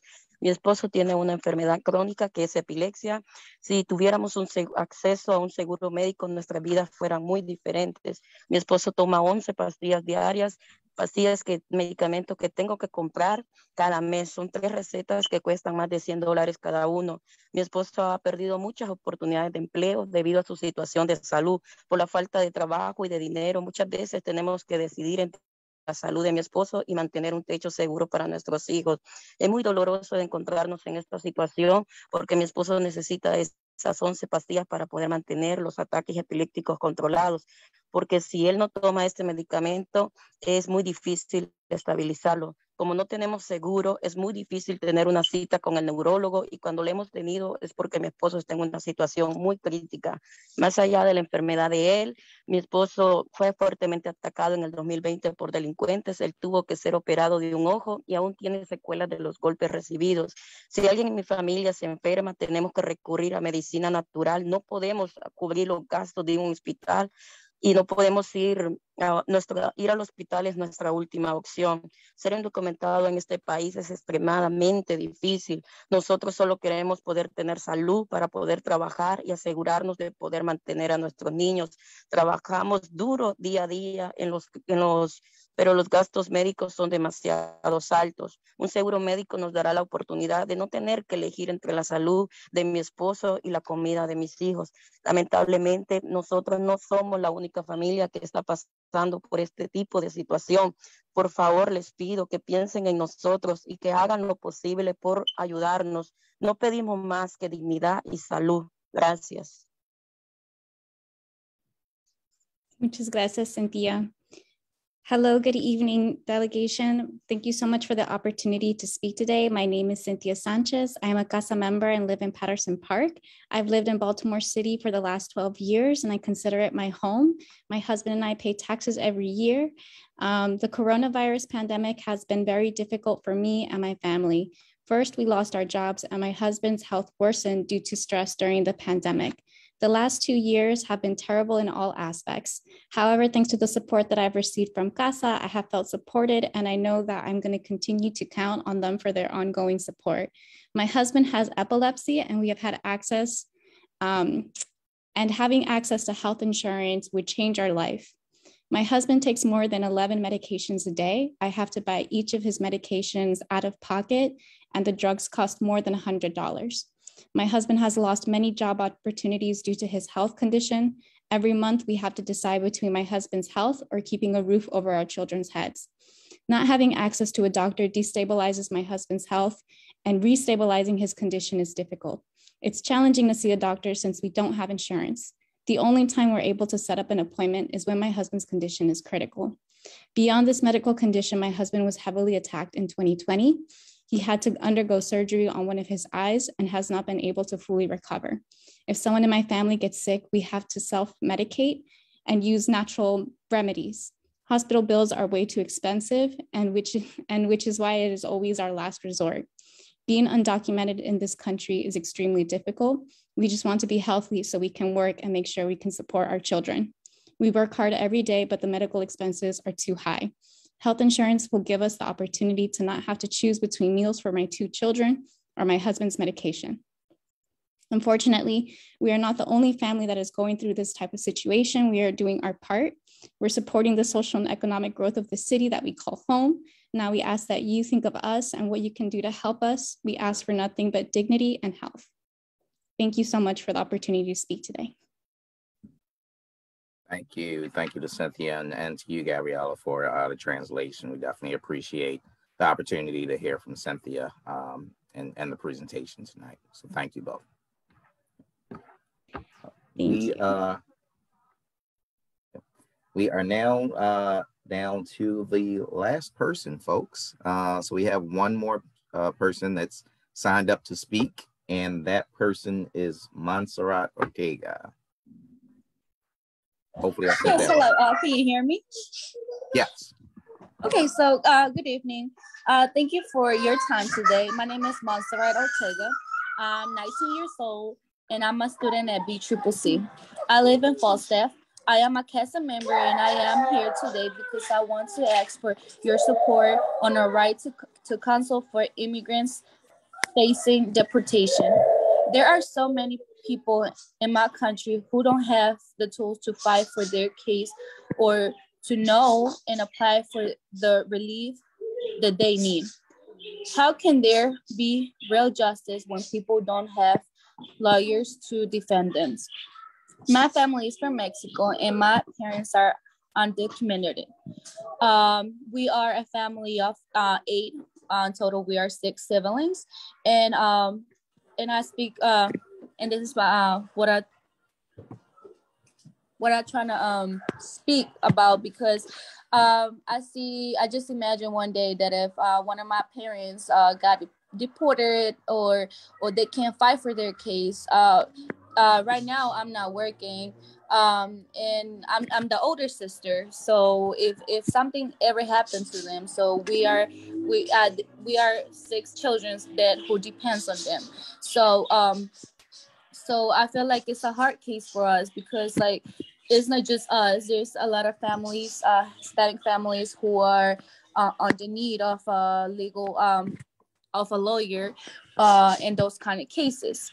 This bill was introduced last year and did not pass. Families facing deportation can't wait for another year before they have legal representations. Please make this bill a priority this year. Thank you for your time.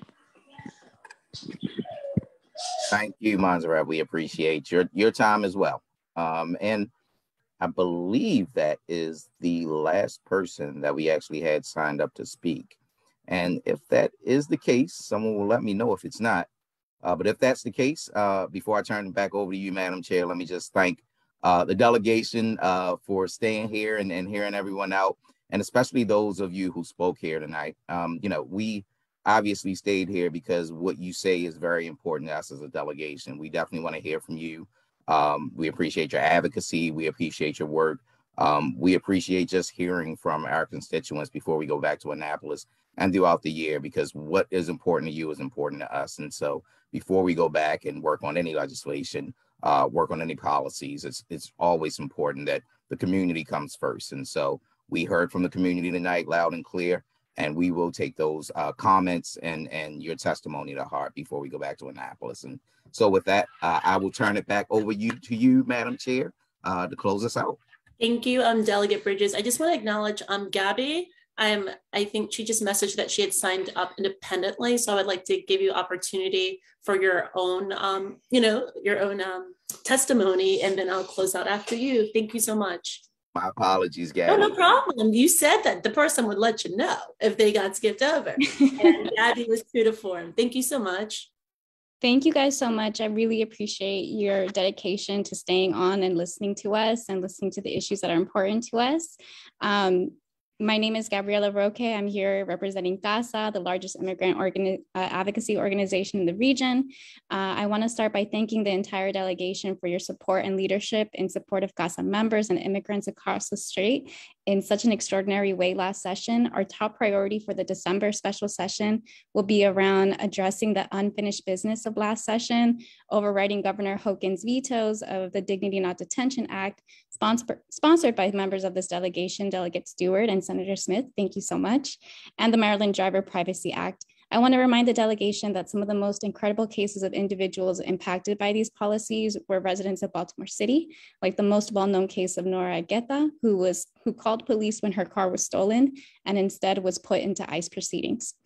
The ultimate, her children still live here in Baltimore City, now without their mother. And as our other youth have mentioned, this issue is about protecting families and the state doing everything it can to protect against family separation. For the 2022 session in January, GASA is asking the delegation for your support and leadership on 2 bills that I want to thank my members for staying on and speaking to and sharing their experiences towards. Universal representation, a right to counsel for detained immigrants facing deportation. It was introduced last year, and we need your help to ensure justice and a fair chance in court for immigrant families and immigration proceedings, and also healthcare for immigrant families. The delegation, especially in the last 2 years, has become unfortunately familiar with the life-death situations that undocumented immigrants face without access to healthcare.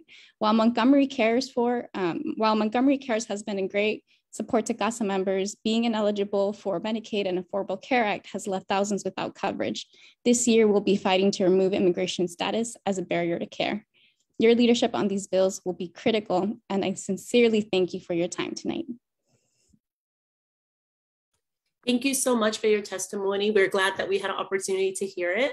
And I just want to just say a special thank you to our leadership team. Thank you to First Vice Chair Delegate Bridges, as well as Second Vice Chair Delegate Regina T. Boyce, because it takes a team to do the work of legislating, of working not only with each other, but working with other state leaders who maybe don't fully understand the greatness of Baltimore, who maybe don't fully understand that just as Baltimore has very specific, unique challenges, it also has very specific and unique virtues and assets that are not found in other parts of the state. So it's really an honor for all of us to advocate on behalf of our constituents, but we are unable to do that soundly. Okay, he was like chilling until now, right? We are not able to do that soundly without many of the advocates that participated this evening and your networks, because we come in with certain things we know a lot about, but then sometimes we're working on issues that maybe we have a passing familiarity with. So we do see everyone on this Zoom, as well as the organizations you represent, as our colleagues, as our partners. And, this is going to be an interesting special session. This will be an interesting final session of our terms. But at every step, it's important for us to have an ability to express where we are individually and also where we are as a delegation. So thank you to all of you, because you also could be doing something else with your evening, but you're choosing to advocate on behalf of your neighbors, your friends, and your family. And that is something that we do not take lightly. And, with that, I just want to say thank you, thank you, thank you. And I think it's, I think we can add another special thank you to Delegate Maggie McIntosh. We know there's been things all sprinkled throughout, and we'll make sure she sees, the wonderful remarks that have been shared. But, 30 years of dedicating your not just public life, but personal life to public service is not a small thing. And as some of the witnesses testified, she was also experiencing an opportunity to share part of herself and the fullness of what her representation meant to not only the great people of the 43rd district, but people across Maryland and across the country who perhaps never pondered that they could see a representative that shared their personal story. And that's not a small thing. Representation does matter. But as I have said elsewhere, she's not just a representative of the possibilities of a more inclusive, republic. She's also someone who works with others well, because her eye is on the goal of advancing opportunities for Baltimoreans and those across the state. So we cannot say enough how much we cherish the opportunity to work with her for one more session. But we all have to grow and evolve quickly so that we can even think to fulfill some of the contributions she's made to our great city. So thank you to everyone, and have a great evening. Take care and be safe. Happy Thanksgiving. Why is there? Get boosted if you can. Get boosted. Boost. Boost. Boost.